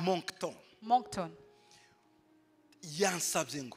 And they have asked me, Ngo undebe inshuti nkunda cyane ngo kuko yabonye amaburusa abiri. Iye ni yundi. Ngo none mu bantu bose tubanamurutse ni wewe nkunda ndayiguha. And he said, my uncle has 2 scholarships, one for me and another one for someone in this whole church who is my best friend. And I love you more than everyone else, so I'll give you the scholarship. Akivuga iryo jambo. The moment he said that, Nahise ngiye kwiyiriza. I said, I'm going to fast. Yitwaga Fwamba. His name was Foma. Yari umuluba. He was a Luba. Namwira Fwamba. Yes. Urisiri. I told him, are you Aravuga sure? ati ni data wacu. He said, it's my uncle. Yagiye muri Canada kera cyane. He went to Canada a long time ago. Turujuje amaformulaire ya So university yarayafite abiri. He had 2 forms. We filled in the forms. Nge ndavuga. I say, Umuntu angira inama. someone advised me, Ati aya maformulaire these forms, tuyohereze kuri post izatinda. Yohereze mukuru wawe Kinshasa Rubeni azahita yohereza vuba kuko Kinshasa niho hari posta zihuta. someone kumera nabi cyo giye muri za 90 someone told me, send this to your brother in Kinshasa, Ruben, and he will send these out to Canada. It will be faster. Inzandiko mu mama ndazimuha yitwaga mama Monique nari muzi. I gave these documents to a lady. We used to call her Mama Monique. Aragiye ni Kinshasa. She went all the way to Kinshasa. Araya aho yagomba kurara ejo azabona na Ribe. She spent the night where she was supposed to spend the night and was meant to meet Ruben the next day. Iryo joro haba pillage abasirikare barapia. Muri iyo nzu batwara ya envelope yanjye. That same night, the soldiers attacked that house and stole everything in that house, including the envelope with my scholarship forms. Tibatwaye ibintu byinshi chake envelope. They took the envelope and a few other items in the house. Njewe sinamenya makuru. I didn't know what happened. Sinamenya ko Ribe yayibonye atayibonye komeza ntegereje senga. Ndavuga nzava mu masengesho mbonye igisubizo. I stayed in prayer. I didn't know if Ruben got the forms. I didn't know anything. I just kept in nyuma prayer. y'amezi abiri After 2 months, Fwamba arambwira ngo Famba told me, dosiye yawe ko itageze Canada. your file never made it to Ati Canada. ngewe ngiye kujya Kinshasa kore iby'amapasiporo deja ngende. I'm going to Kinshasa to sort out my passport details and go. Batariko oncle But my uncle has said, yongeye kohereza izindi formulaire byari bitabo binini. Has Ongera wuzuze. has sent another form. Fill it, please. Batariko ngewe kuwa mbere nzagenda Kinshasa. But me, I'm going for Kinshasa on Monday. Hanyuma banjane muri ambassade bambe visa ngiye kwiga. I'll go to the embassy, they'll give me a visa, and then I'll go to study. Okay. Ndongeye ndujuje. I filled in the form again. Hazumu Someone came ati ngiye Kinshasa. and told me I'm going to Kandi mukuru Kinshasa. wawe And your brother, nzahwaba. I know where he lives. Ndamubwira please uzayibi mumpere noneho. Umubwira be expedie vuba na DHL. I told him, please give this to my brother and ask him to send it with the DHL. Uwo muntu agize atyo. This person came. Ageze ku kibuga injiri ikinshasa avuye Kisangani. When he got to the airport in Kisangani, Ahura na mukuru wanje Ruben nawe agiye muri Kivu agiye za Bukavu amuha ya envelope arayitwara. Navuye Kisangani ngi Bukavu nsanga iryamye Buvira ya envelope. at the airport, he met my brother who was going to Bukavu, gave him the envelope. My brother took the envelope to Bukavu. It never made it to Canada. Bavandi murumva ntaragowe. Brethren, I have suffered. Mweni murumva inkuru. This story, Sindavuga iby'imiryango ikingo. I haven't talked about closed doors. Munyihanganire nyirangize. Bear with me to finish with closed doors. Ndeba ribe turimo tuvuga ubutumwa za 92 na ribe. Unaniwe ikinshasa kuri guiposte bati mva. Nari mfite ibitabo byinshi bikubitamo. Nabisanze iuvira kwa Ruhara. Ndayireba ya envelope Fwamba yaragiye kera. I talked to my brother and asked him, why couldn't you mail it? He said, I just carried it with all the other books I had. I never mailed it. Ndababara. I was heartbroken. Ndawe Kisangani. When I came back to Kisangani, None Ruben yandikira umugabo umwe. Ruben wrote to someone Mfite murumuna wanje araho muri University Kisangani. and told him, my brother is at the university in Kisangani. Umukure muri campus aze kubiwawe. Take him from the campus and bring him to live with you. Afite yaravuye Kinshasa agiye guhagararira douane zose za Ozaire. Donc abantu bakomeye cyane. He was leaving Kinshasa, going to represent all the customs officers in that part of Zaire. Ngiye kubona ndi kuri campus mbona imodoka iraje ya douane. So I saw a customs. Bayitaga Ofida. They used to call that company Ofida, and they came with their car. Turashaka Gitwaza. They said, we are looking for Gitwaza. N'urwandiko. And they had a letter. Somye urwandiko rwa Ribe. I read the letter. Aramwe gufata ibintu byawe byose. He said, bring all your things. Njya gutura mu mujyi. I went to live in the city. Akaba yarafite umwana we. He had his child. Uwo mwaka arimo arangiza azafata diplome. We yari yafashe diplome. His son had graduated. Yagiye kutwandikisha muri Université y'Ubufaransa i Sorbonne. He had gone to register us at the Sorbonne University in France. Turandikwa.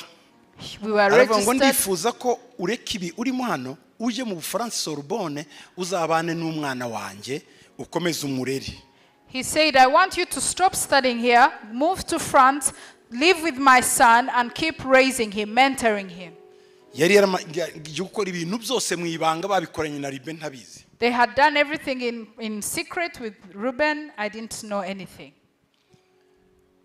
Nuko arambwiye rero ngo ndagiye Kinshasa. So he told me, him and his wife, ngo nitugaruka. we're going to Kinshasa. When we come back, surprise. it's a surprise. Naho bari batwaye udufoto twanjye ibintu byose kujya gukoresha ama passport n'ama visa. They had taken my photos, everything to take care of it in Kinshasa and the visa applications. Mu mugoroba nari mvuye gusenga hakurya y'inyanja ya Fleuve Zaire yo bita River Gauche. I had come one evening, I was coming from prayer on the left river, as they used to call it. Ngarutse When I came home, nta matelefone yabagaho habagaho amafoni. We didn't have mobile phones, we just had landlines. baravuga ngo foni yiriwe inshakisha uyu munsi They said there is a line that has been calling for you the whole day. ngo hari inkuru yo kubika wa mupapa bamwishe i Kinshasa.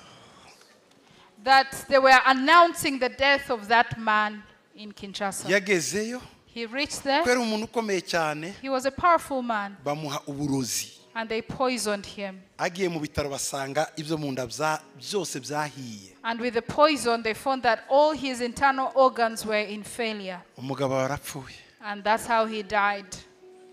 Bwira abagenzi banyu nawe reka dusubire muri Kivu tuje kuvuga ubutumwa nta kundi.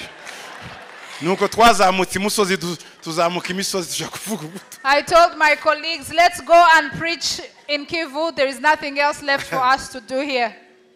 Mana yanjye. My God, my God.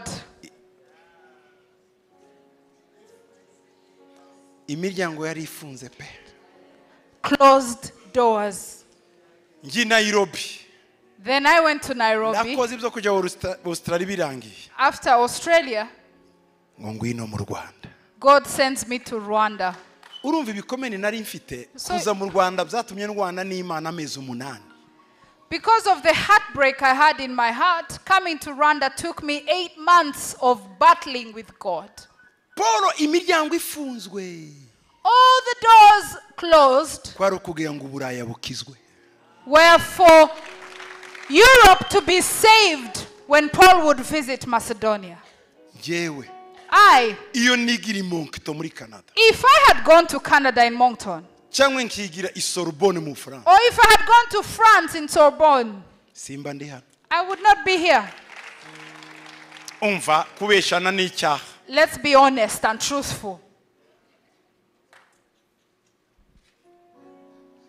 Mba ndi umuprofeseri swate narapfuye cyangwa ntacyo nimariye. I would be a professor, probably dead or just that, living a regular life. Kuko muri vision yanjye. Because in my vision, Kwari ugukorana n'ibintu by'ibirere. Nifuza kuba umu astronaute cyangwa umupilote. I wanted to be a pilot or an astronaut. Imitima y'abantu nibikishwishwe ibyo niba data babikoze. Umuntu yirirwa gutuka yarerererere nsengera gira ibyo byose numvaga narabitinye nibyo twakuriyemo ba papa basengera abantu nkumva ndashaka ibindi none nzirebera ibirere inyenyeri. Aho ni umutwe wanje wari. We grew up seeing our fathers pastoring and we knew it was a lot of hard work dealing with people's hearts. That was hard work. So I didn't want that. I just wanted to be a pilot or an astronaut. Imiryango yakizwe mu buzima bwawe. All the doors that shut in your life siherezo ry'ubuzima bwawe. are not the end of your life. N'itangiriro ry'ubundi buzima. But it is the beginning of another life. Hallelujah. Hallelujah. Muri Aziya harafunzwe, i Burayi harafunguka. Asia was shut but Europe opened. Uyu munsi twabonye ubutumwa. Today we have received the Kuko gospel Paul yagiye Macedonia. because Paul went to Macedonia. Muri ibi bihe. In this season, Uwo n'umuryango w'igihe gito. it's a door of a short time. Canada njyayo. I go to Canada. Abo mbabwira bafwamba. All the people like Fuamba, Baza kundamutsa basaba audience ndi muri za Canada. they come to see me based on an appointment. Kugira ngo bambone baratakamba. For them to see me, they Atari beg. uko nirase, ari uko Imana yabingize. Not because I am proud, but because God has made me who I am today. Australia. Nashaka kujya kwigayo. I wanted to go and study Muri there. In 2001. Nagezeyo nsanga abazungu bansasiye ku kibuga nk'umupresident. I went and found my host had prepared a red carpet of salt to welcome me as a president.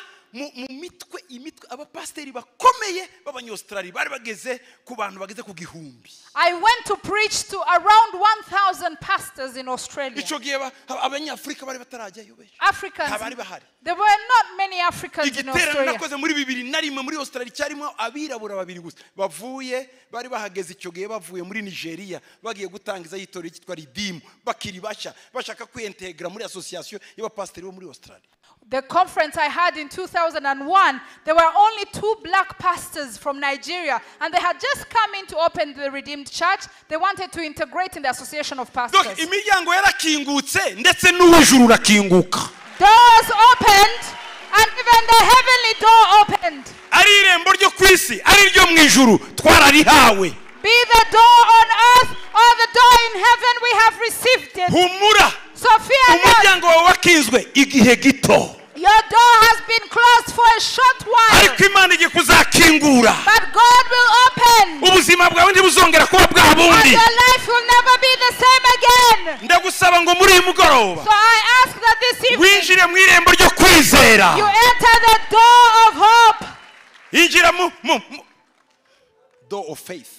Enter the door of faith. injira mu irembo ryo kwizera. Enter the door of faith. haleluya Hallelujah. haleluya. Hallelujah. ibyakozwe n'intumwa 14:27.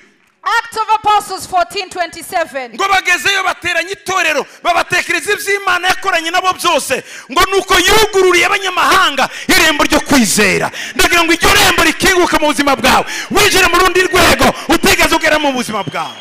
Now when they had come and gathered the church together, they reported all that God had done with them and that he had opened the door of faith to the Gentiles. I pray that tonight God will open a door of faith for you and that you will enter in it. hari irembo ryo kwizera Imana yakinguye iwanyu. There is a door of faith that God has opened in your kwizera life. kuzanwa n'ibyo twumva, ibyo wumvishe ntibikuremere kwizera. And faith comes by what we hear, and what you have heard, let it create faith in your life. Imana ikinguye irembo rishya mu buzima bwawe, God has opened a new door in your life. kandi buri irembo ryose rizamutse haba n'ibigeragezo byaho. witegure kunesha ibigeragezo byo muri iryo rembo Imana igiye kukujyanamo.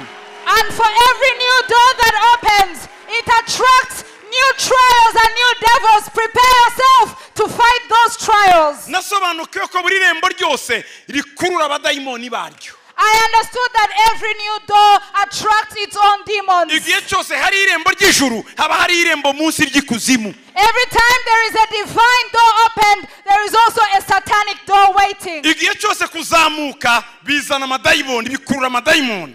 Every elevation calls demons. itegururwa n'intambara nziza, kuko aho uri mugera ni heza. Get ready to fight the good fight of faith, because your destiny is a good one. hari ibigeragezo ugira utagiraga ukiri hasi. There are some trials you never faced when you are still at the bottom. byenda muri bamwe baracyafite ibigeragezo byo kurya, ariko abandi ntibakigirira ibigeragezo by'ibiryo, ahubwo bagira ibigeragezo byo kubirya. hari ibyo bababuza kurya. There are people who do not struggle with the trial of finding food, but they struggle with the trial of what to eat because they are dictated what to eat. kera twaryaga byose, We used to eat everything. ariko Imana yabiguha ryose bakabwira ngo ntuzarye biriya And when- ntibijyanye na sante yawe. And ariko when- kera utarabigira wakubitaga icyo uhuye nacyo mu nzira. buri rwego ugezeho haba dayimoni yaho. And we used to eat everything, but today God has given us everything to eat, but they have told us what to eat, what is healthy for us. So every level has a devil. nk'ubu intambara ndwana nazo njye The battles I fight today, njye singira ikibazo cy'intambara z'ibinyamakuru I do not have an issue with newspapers and media houses z'ama attacking me. YouTube, Or YouTube channels. I don't struggle with that. No. kuko sibyo byanyimitse. Because it is not the media that established me. no kuko nta kinyamakuru cyansebya mu rwego rwatuma abantu batumva ibyo mvuga. tibishoboka. iyo level ntikibaho. There is no media house that can slander my name to the extent that people will not listen to the word I have to share. kubera ko ibyo tuvuga Because what we share bifasha n'abatatwemera, actually blesses those who do not approve of us. bizamura abatatwemera. It inspires and elevates those who do not approve of us. nubwo akwanga uramufasha. They hate you, but you still bless them. rero kuko umuntu atazamuwe nabyo So because we were not made by the ntiwakwirirwa media, urwana nabyo. you cannot fight the media. dore ibigeragezo turwana nabyo. But let me tell you the trials we face. turwana n'ibigeragezo bya viziyo n'amaronko angana n'iyo viziyo. We struggle with the trial of finding resources that meet the visions we have. mu by'ukuri miliyoni zingahe si cyo cyaba ari kigira ikibazo cy'amatorero amwe hano, ahubwo dufite ibibazo bya miliyari.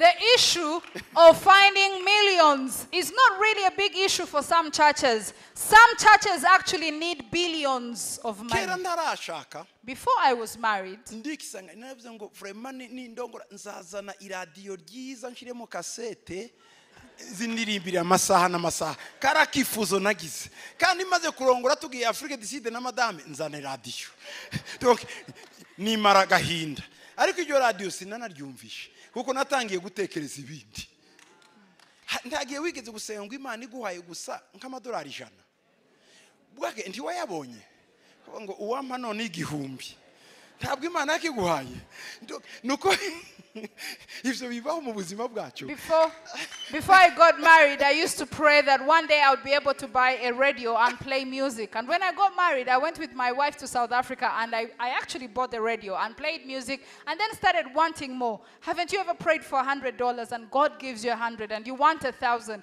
That's how life is. We keep wanting more. So every level where you are, there are some trials you overcome. And then you find challenges that meet that new dimension. Paul wrote in 1 Corinthians 16, 8 to 9. 16, 8 to 9.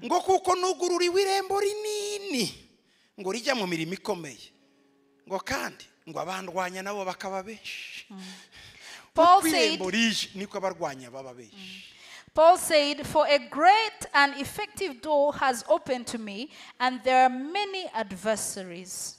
Many. Opposition, foes, enemies.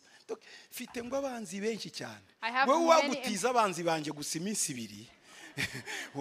wakuramo umusatsi ntiwasubira muri kasike niba uri umudamu cyangwa uri umugabo ariko baba bakurenganyije kuko najya hari urundi rwego hariya banteye ibizaho naje nakuramo umusatsi nkiruka kuko urwego urimo rukwiriranye nyine abo mugeragezamo.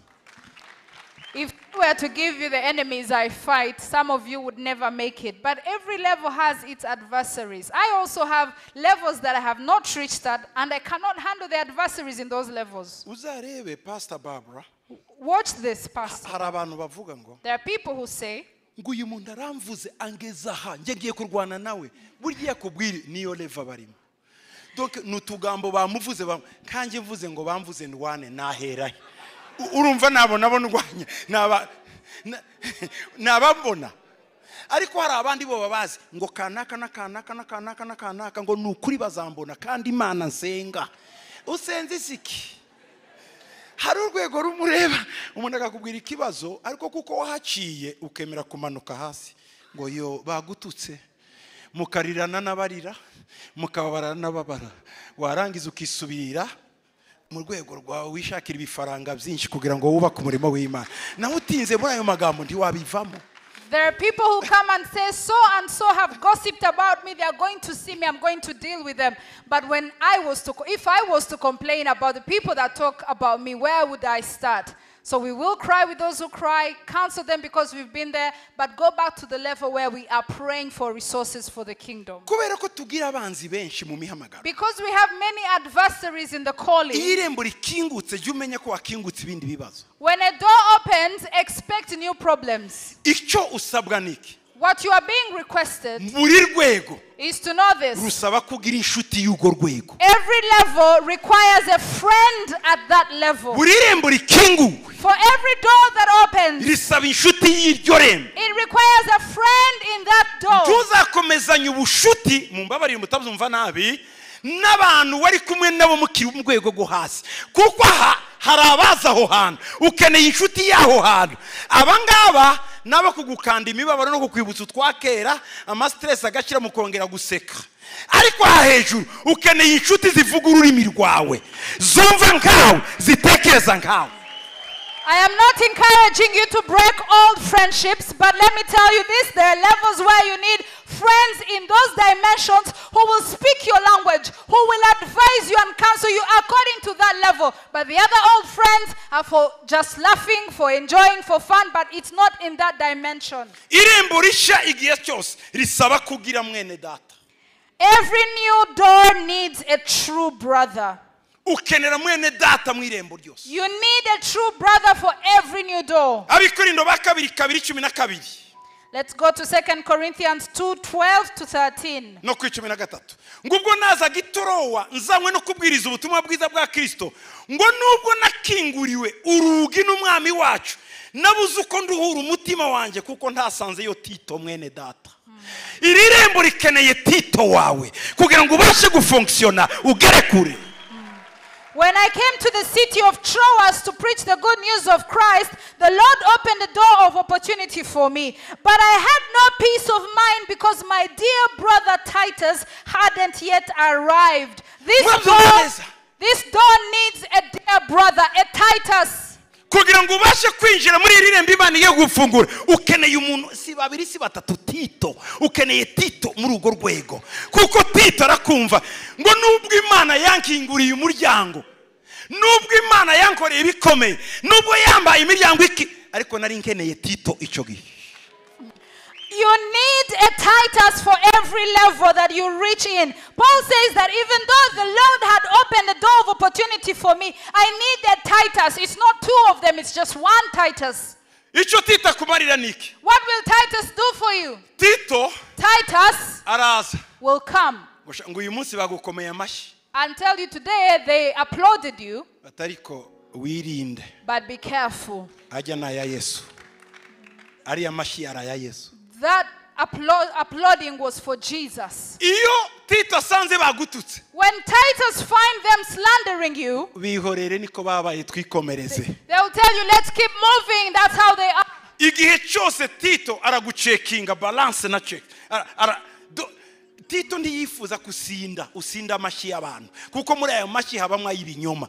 Igihe cyose Tito arakubwira ngo no, bariya bose bavuzaga karuru siko bagushigikiye. Rero wewe jya ukomeza kuri vision yawe. Nanone Tito yasanga uri down gute? N'abantu Imana yaguhaye ntiwabonye bagukomeye amashi ibihumbi. Ati koko nababonye. Tito abereye mu buzima ngo nubwo Imana yankinguriye umuryango, ngo ariko umutima wanjye ntibigeze utuza kuko nasanze Tito mwene data. Titus will help balance the emotions of every situation and circumstance. When you're discouraged, Titus will come to encourage you and tell you, remember, you have people who support you. And when Titus finds you encouraged, he will tell you to always watch out, because not everyone who applauds you is for you. Bavandimwe, brethren, hari imiryango iri imbere yacu. There are doors before us. Hari ifungwa na Satani. Some will be shut by Satan. Isaba rero ko dusenga. That require for us to pray. Iyo usenze, when you pray, irakinguka. They open. Amen. Amen. Amen. Amen. Iyo usenze irakinguka. When you pray, these doors will open. Nuje mu masengesho ugahamagara Imana. When you pray and call upon the Lord, Imana irakora. God will work. Hallelujah. Hallelujah. Isengesho ni ngombwa mu gukingura urugi, cyane cyane rwivuga butumwa n'ibindi Imana yakugeneye. Prayer is a must to open the door for evangelism and everything that God has purposed in your life. Kolosai 4:3 ngo kandi natwe mudusabire ngo Imana idukingurire urugi rwo kuvuga ijambo ryayo, tuvuga ubwiru bwa Kristo ngubwo nabohewe. Colossians 4:3, meanwhile praying also for us that God would open to us a door for the word, to speak the mystery of Christ, for which I am also in chains. Bishop Doruko nagize. Bishop, this is what I did. Maze kubona Imana yadukinguriye imiryango mu makontina yose. When I saw that God had opened doors for us in all the continents, nagabweho ibitero ntaragira mu buzima. I was attacked in a way that I'd never been attacked in my life. Senze, when I prayed, Imana irambwira ngo ndwana na buri gihanda cya kontina. God told me that I fight a giant of every continent. Donc sinkirwana n'ibihanda by'amakaritier, ibihanda by'amasite by'amakomine, ndwana donc igihanda cya Afrika kuko tuafite ndahagarariye umurimo muri Afrika, iki Buraya, Europe, icya Asia, icya ibyo bihanda bitanu nibyo ndwana nabo. Maze kubimenya rero, so I understood that I fight the giant of Africa because we have a ministry here, in Europe, in the US, all the places where we have our ministry, 5 continents. When I understood this, nasabye itorero, I asked the church, kuva muri Australia, from Australia kugera muri America, to America, gukora igicaniro cy'amasaha 28 to have an altar of 24 hours. bafite ibyo basengera They have prayer requests they ariko pray for, buri segonde but every second, buri saha every hour, bagomba kuvuga izina ryanjye they have to mention my name n'irya madame and my wife n'abana. and our children. Uko niko twabashije kuruhuka ibyo bihanda. That's how we managed to rest from the attacks of these giants. Ubu nanjye sinkirwana n'ibihanda kuko abo muri Australia barasenga bakarwanya ibyaho, abo muri Canada basenga bakamvuga bakarwanya ibyaho, abo mu Buraya basenga bakarwanya ibyaho. Uko bavuga izina ryanjye nuko ngenda mbitsinda kuko sinabaha mu Rwanda ngo mbitsinde byose, ariko abo duhuje mu mutima bari ahandi barabikora.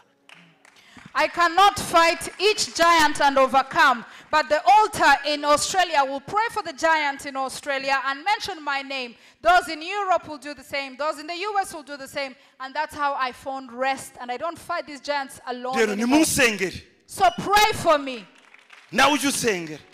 And I'll pray mutibagiwe n'umushumba without forgetting your pastor. Aho mufite amatorero hose mugomba kwashira ibicaniro. And every place where you have churches, you should have altars. Kandi mukabasaba gusenga bavuga izina rye. And ask them to pray and mention the name of the senior pastor. Ni ibintu byangombwa. It is important. Kuko Satani ajya kundega agasanga hari abarimo bansengera. Imibavu yabera yacakisha akadirisha yarakabuze. Ubu ngiye kugira hafi imyaka 2 nduhutse. Every time the devil goes to accuse me, he'll find my name being mentioned. And it has been 2 years that I'm just resting. Meze neza cyane. I am very well. Shobora no gusinzirira kuri podium. I can sleep at the pulpit. Kuko hari abana b'abakobwa n'abahungu barimo bavuga izina ryanjye uyu mwana imbere y'Imana. There are sons and daughters mentioning my name right now. Paul aravuga ngo mudusabire. Paul said, pray for us. Hallelujah. Amen.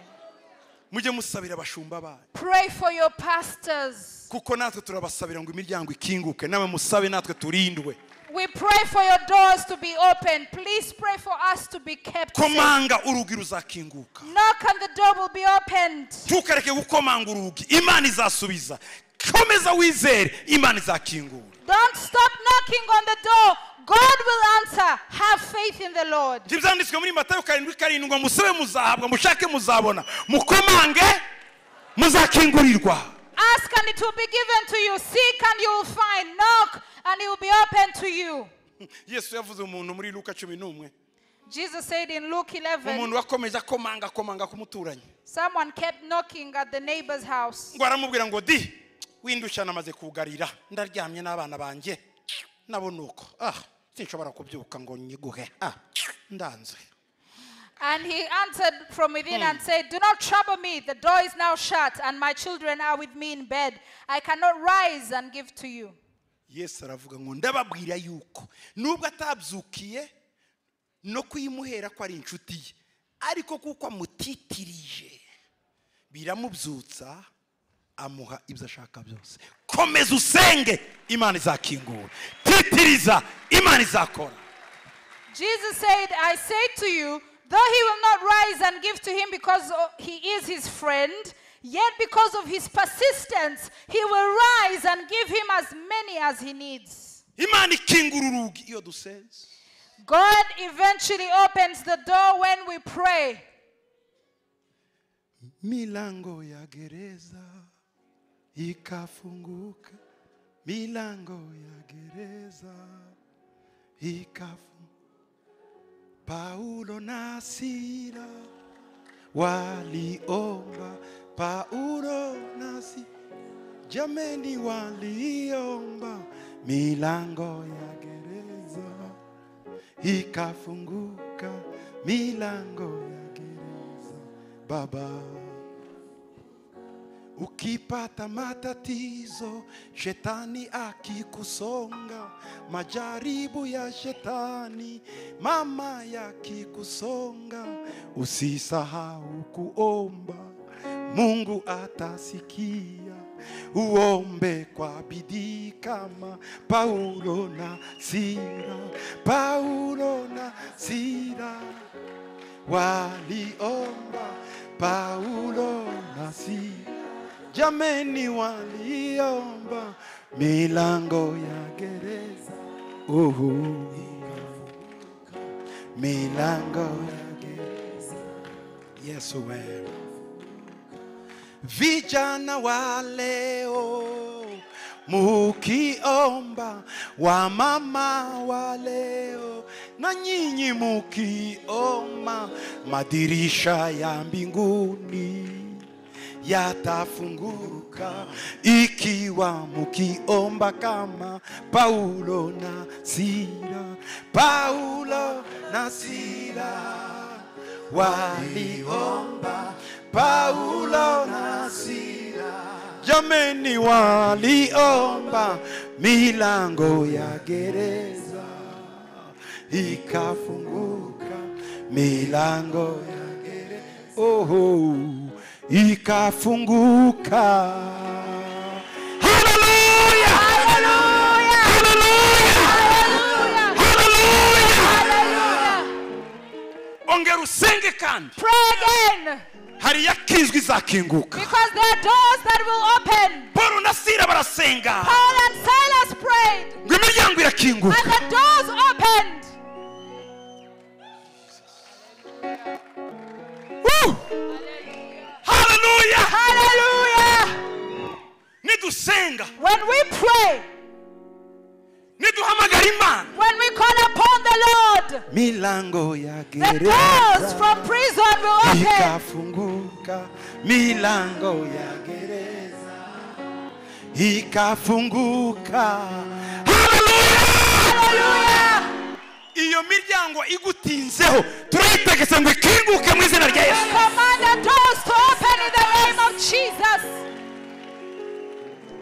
No, imiryango yakizwe igihe cy'abasogokuruza n'abaso, none nawe n'abana bawe oya nikinguke mu izina rya Yesu. To open in the name of Jesus. Iyo miryango yakizwe kuva kera. The doors of the ancient times in your family. Bibiliya iravuga ngo mwa miryango mwe y'Uwiteka nimukinguke. The doors of the Lord, the Bible says, open the gates of the Lord. Imiryango y'Uwiteka kinguka. The doors of the Lord be open. Imiryango y'Uwiteka kinguka. The doors of the Lord open. Hallelujah! Hallelujah! Hallelujah! Hallelujah! Yeah! Jesus! Woo!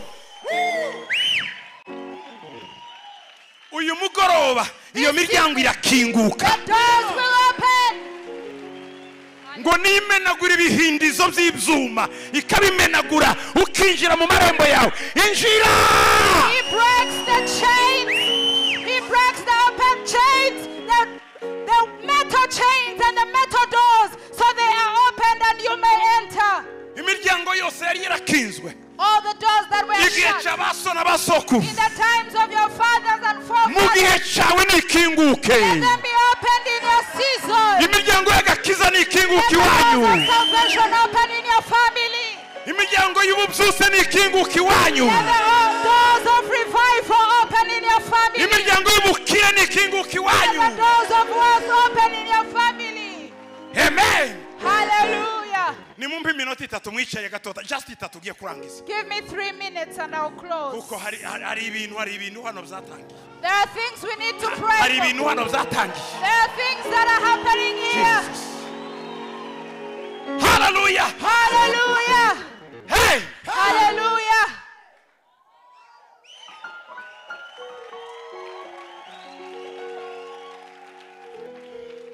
Ndi muri Kenya. When I was in Kenya, Imana yari yarampaye ministeri. God had given me ministry. Ariko irambwira ngo nakoraga nk'umukorabushake. I worked as a volunteer. Sinashiraho ministeri. I didn't start the ministry. Kajya mu itorero. I would go to a church. Mukristo mwiza nkaramya. I was a good member of the church and a worshiper. Ariko nkajya mu mihanda kubwiriza. Then I would go and preach on the streets. Nabwirije mu mihanda za Nairobi muri 1993. In 93, I preached in the streets of Nairobi. Muri Uhuru Park za 1993. In Uhuru Park in 93. Niwe muzi indirimbo twari washa washa washa washa washa washa washa moto wa inji. Iyo ni ndirimbo twahimbye n'uwitwa David Kinuzia. Turi muri Uhuru Park twakwitaga Nairobi yose gatetemeka. Washa washa.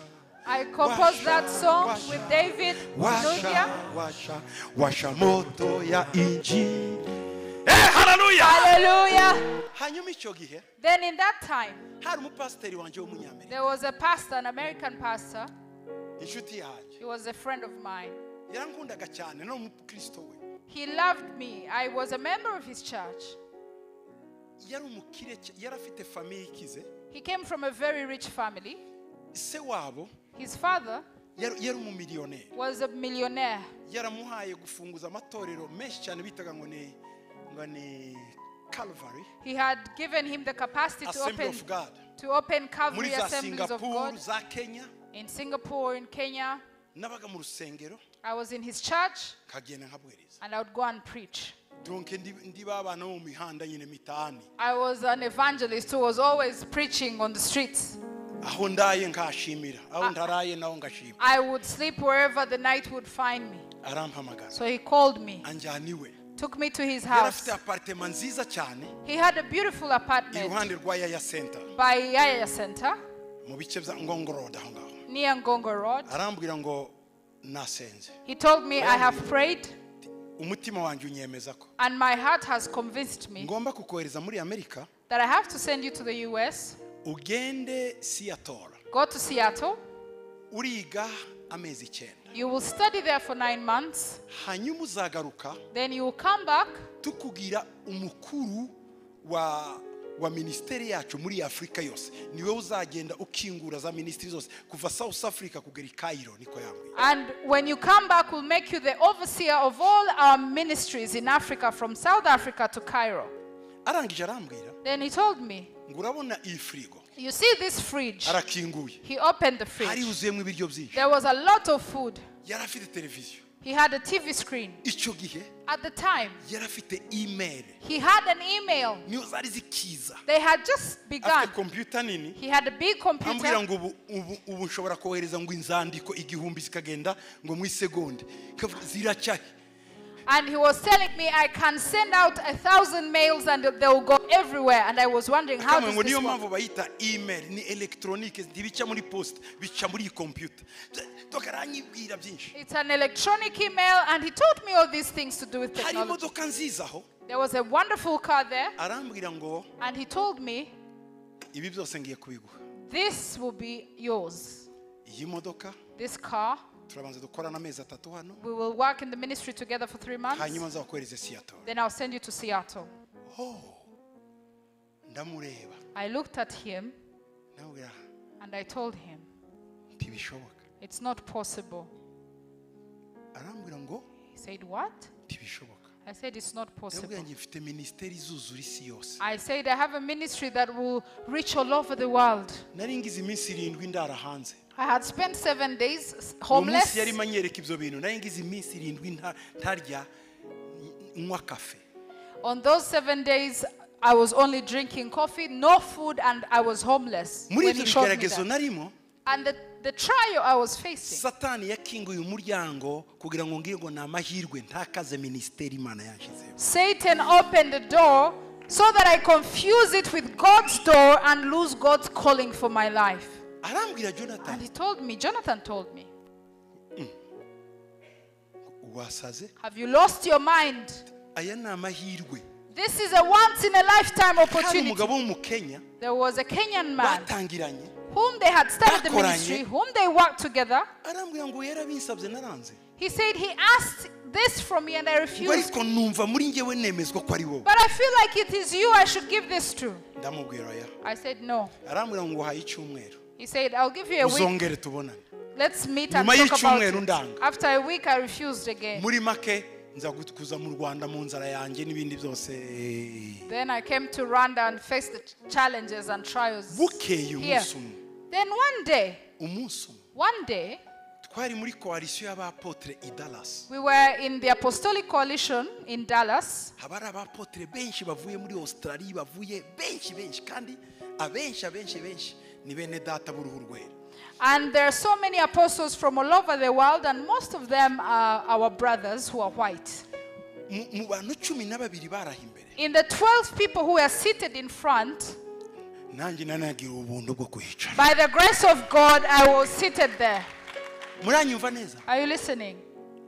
None perezida wacu Our president, the coalition president, arampresenta introduced me kuba apotre basha bari bavuye Brazil, abari bavuye because we had new apostles from Brazil and other places. aramvuga. And he introduced me. Akimvuga When he introduced me, wa mushuti wanje wo muri Kenya the friend, the pastor from Kenya, yari yicaye inyumiriya. he was seated at the back, way back. Nguwo n'umwana wanje, nguwo n'umwana wanje. He said, "That's my son, that's my son." Ndebye When I looked, ashaka kuza imbere he wanted to come in front, ariko protocol ndi yari yoroshe. but the ushers couldn't allow him to come in front. Arategereza. He waited. Muri make Briefly, ninjye umuyoboyi. I lead him in the coalition.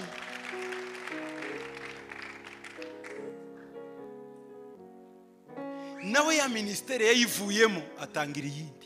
He left the ministry and started another ministry as well. Yasize amatorero y'ama Assemblée de Dieu Calvary me. He left many churches, the Calvary Assembly of God, Ubatangiriye. and he started his own ministry. Nari mu barimo baapprove ko tumwemera ko yinjira nk'umuprofete muri ya coalition. Njewe nari mfite mwijwe.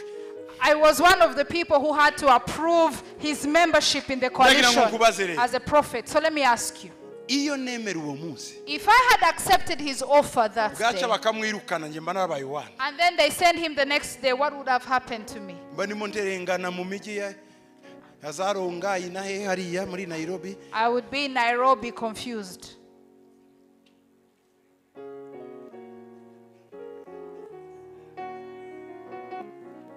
Yaraje. He came Arambwira ngo and told me, mwana wanje. "My son, Ngo ndakwinginze. I beg you, Nguje Seattle. go to Seattle. Ngo mfite land nini cyane. I have a very big land. Mfite televiziyo I have a TV station. na radio. I have a radio station. Ngo uze ubivugireho igihe cyose ushaka. Come and minister all the times you want." Ndamubwira papa I told him, "My father, nta mwanya mfite. I don't have the time Kandi for koko that." narawubuze. And truly, I didn't find N'uyu time. munsi To this day, yanyandikiye. he sent me an Ngo email. ndacyategereje. Said, "I'm waiting for Iyo you ni to come offer and y'imyaka minister." ine. This is an offer that has stood for 4 years. Ntukacogore ngo wibwe icyo wahaye. Komeza kwireka Imana yaguhaye. Do not be discouraged and lose what God has given you. Hold fast on the vision you Tuzarya have. ibishimbo ngo ugurishe ubukuru bwawe nkayisaba. Don't take the beans and replace them with the birthright. Uyu munsi umuryango urasa n'ukinze. Today it seems the door is shut. Jonathan yansabye iyo offre ndara hanze. Jonathan gave me the offer when I was homeless. Abakenya banyambuye amafaranga yose narashe muri hoteli barayiba ngarutse baranyirukana banda hanze. The Kenyans had Tarya stolen. iminsi 7. The Kenyans had stolen all the money I had paid and I had in the hotel, and they had to put me on the street for 7 days homeless. Umunsi w'inzara yarandi. One day I was so hungry. Njya gusaba umusore wakoraga kuri reception saa 5 z'ijoro cafe kugira ngo numve ko ariko inyoye cafe yari impitanye. I went to ask for the young man who was working at the reception for coffee, and drinking coffee after going hungry for so many days, it almost killed me. Satana kanyongore. And Satan would whisper to me, Wabonye frigo yo kwa Jonathan. "You saw the fridge in Jonathan's Iriya house? modoka. You see the car? Iriya nzu. See the house? Kuja muri Amerika. Going to the US Amezi 9. for 9 months Ugende wige. to go and study Uhagarire Afrika yose. and represent the whole of Ndamubwira Africa." no. I said, "Devil, Imana no." yarambwiye. God told me. Hari Imana yambwiye. There is something Ngo God told nzategura me, umugeni wa Kristo. that I'll prepare the bride of Christ. Ndabasabira umugisha nawe. So I pray a blessing for each one Timugire of you, ibibazo. that you may not have problems, Yesu ari kumwe nawe. because Jesus is with Irembo you. ryawe Your door, rya mbere your first door, ni umutima wawe. is your heart. Kingura umutima. Open your heart. Kingurira Yesu umutima wawe. Open your heart to Jesus. aragukoresha ibikomeye byose. And he will use you to do great things. aragukoresha ibikomeye byose. He will use you to do great things. ngo dore mpagaze ku rugi. And he says, behold, I stand at the door. Ibyahishwe 3:20. Revelation 3:20. ngo ndakomanga. And I knock. ngo umuntu uriyumva ijwi ryanjye. If anyone hears my voice agakingura. and opens the door, zinjiriwe dusangira. I'll come into him and dine with Yesu him. arifuza gusangira nawe uyu mugoroba. Jesus wants to dine with you this evening. kuraho icyo cugi washyizeho. Shake off the door. Open the door. dore ibiri bube. Because this is what will happen. niyinjira muri wowe. When he comes in you, nawe arakwemerera kwinjira iwe. he will allow you to also enter in his house. muri Yohana 10:7. In John 10:7, ngo nukuri nukuri He says- ndababwira yuko ari njye rembo ry'intama. he says, verily, verily, I tell you that I am the door. ni njye rembo. I am the door. umuntu ninjira muri njye azakizwa. If anyone goes through me, they will be saved. ngo azinjira They will enter asohoke and go out abone urwuri. and find a pasture. muri uyu mugoroba In this moment, ndagira ngo ngusabe ukingura I umutima. want you to open your heart, urugi rwa mbere rukomeye because the greatest door ni urugi rwawe. is yours. urwa kabiri The second ni ukwinjira mu rwa Yesu. is to enter the door of Yesu Jesus. arakwinjiza mu rw'amahirwe yawe. Jesus will lead you into the door of your twaba turi opportunities. kumwe nawe muri uyu mugoroba. Are we together ushaka kwakira and Yesu. you want to receive ushaka Jesus? kwinjira You want to enter muri iryo rembo. in that door? reka dusenge. Let's pray. tugiye gusengana We are nawe. going to pray with you. niba ushaka gukizwa uyu mugoroba If you want to get saved, utarakira Yesu, if you haven't received Jesus, singusaba byinshi. I'll not ask for so much. zamura ukuboko kwawe. Raise your hand where you ushaka are. gukizwa, ndavuga gukizwa, If you want to get saved, kwakira agakiza, if you want to receive salvation, zamura ukuboko kwawe. raise your hand. niba turi kumwe nawe, If we are with you, raise your hand. zamura ukuboko kwawe. Raise your hand. ndashaka kugusenga. I want to pray for you. zamura ukuboko kwawe. Raise your hand. imana ikumpera umugisha. God bless you. imana ikumpera umugisha. God bless you. imana iguha umugisha. God bless you. imana iguha umugisha. God bless you. protokole mfasha uwo mwana wanjye aze hano. ngwino hano papa, ngwino hano ngushire Come ikiganza. down, ngwino please. vuba vuba. imana iguha Let me umugisha. ask the ushers to protokole bring you. ngwino ari hariya Ushers, hejuru. help them, tera help intambwe them. hano imbere. Take a ngwino step wakire and Yesu. come ngwino vuba forward. vuba. Come and ngwino receive vuba vuba. Jesus. nyaruka vuba vuba. Come and receive Nyaruka vuba Jesus. vuba. Come and receive Jesus. kingura umuryango wawe. Open your Kingura heart. umuryango. Open the door to your heart. kingura umuryango wawe. Open the Kingura door to your umuryango. heart. ngwino vuba vuba. Open the door to your Ngwino. heart. ngwino Come, ngwino come. ngwino hagarara aho yego. Stand here. ngwino wakire Yesu. Come and receive Jesus. umunsi mwiza nibuka ngwino Come. ubona Come. mereyeho wambereyo mucunguzi njyevizina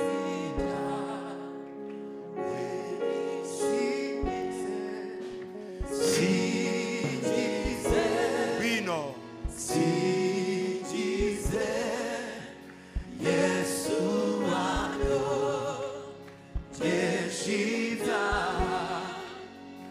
anyigishi by'inzira ngwino ngwino beneze haleluya singize oh singize Yesu wacu Yesu wanyo ngwino ngwino nawe hejuru ngwino vuba Yesu wanyo ngwino nawe ngwino ngwino wakire Yesu byizira ngose hallelujah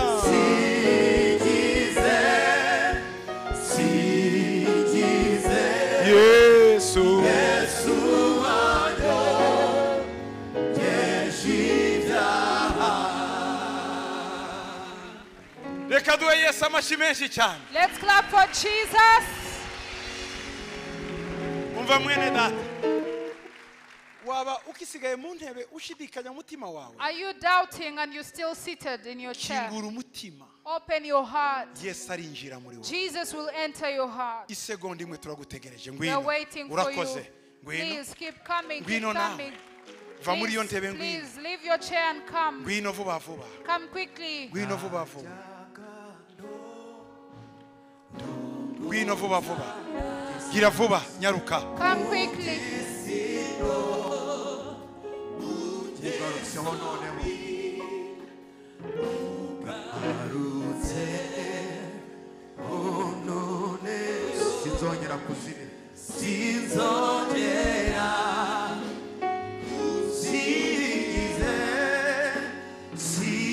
singize ngwino nawe Come. Yesu wayo twejita anyigishi tinzira ye gosendeshi benezerwe singize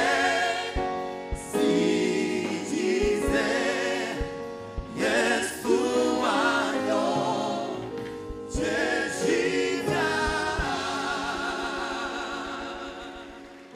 muhisemo neza uyu munsi You have made the right choice ngo today. dore mpagaze ku rugi ndakoma Behold, I stand on the door and I ngo knock. nukingura When ndinjira you open, I will enter sangire nawe and I will dine with you. uyu munsi Yesu agiye kwinjira mu mutima Today, Jesus is coming to your heart to kumiriza dine with you. dusengane nawe Close your eyes and let us pray with you. subiramo vuga ngo mwami Repeat, Yesu Lord Jesus, ndi umunyabyaha I am a sinner. mbabarira ibyaha byanjye Forgive my sins. uyu mugoroba This evening, kinguye umutima wanjye I open my heart. injira Come in my heart, sangire nawe that I may dine with you. umbere umwami Be my king, kubera imbata and I'll be your slave. umbere umukiza Be my savior. unyogesha amaraso yawe Wash me with your blood. urakoze Thank you ko winjiye muri njye that you have entered in my heart. uhereye none From today, ndabohotse I am free. satani Satan, ndakwanze I refuse you n'ibyawe and byose all that you've brought in my life. genda Go away. va mu buzima bwawe Come out of my life. yesu Jesus, urakoze thank you kumbohoye for setting me free. amen Amen. murakoze cyane Thank you very much. iki gikorwa mukoze kirakomeye The work you've done is powerful. ibyaha mwakoze byose uyu mwanya byababariwe All your sins are forgiven. icya kabiri Number cyaba 2, amazina yanyu your names yavanywe mu gitabo cy'urupfu ahise yandikwa mu gitabo are cy'ubugingo written in the book of life. icya gatatu kibaye The third thing that has happened. uyu mwanya mu ijuru konseri iratangiye kubera wowe Right now in heaven, there is a celebration because of you. barimo barabyina They are celebrating because of Kubera you. wowe. Because of you. ikindi kibaye Another thing that has happened. amahoro utigeze umenya The peace you've never known in your agiye life kuzura umutima will wawe fill your heart. amen Amen. murabona uriya mupapa uri You hariya see the usher there. mundebere hari iruhande Can you turn on your mugende left? mumusange hari icyo ababwira Go gito and sit with your hanyuma the murabona usher and they'll musange uriya talk to you mupapa kugira ngo tuzabafashe mu so kureba that ijambo we'll rye keep helping you.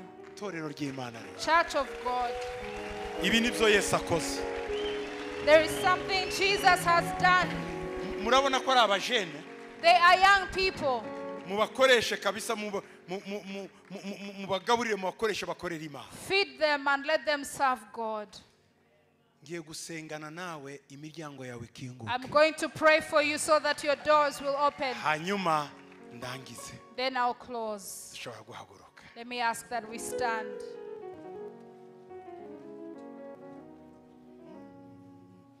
Paulo na Sila waliomba Paulo na Sila waliomba milango ya gereza ikafunguka milango ya gereza Paulo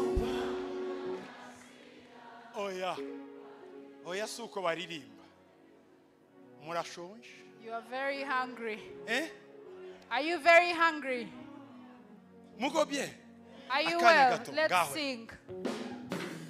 Paulo na Sila waliomba, Paulo na Sila waliomba, milango ya gereza ikafunguka, milango ya gereza Paulo na Sila waliomba, Paulo na Sila waliomba, milango ya gereza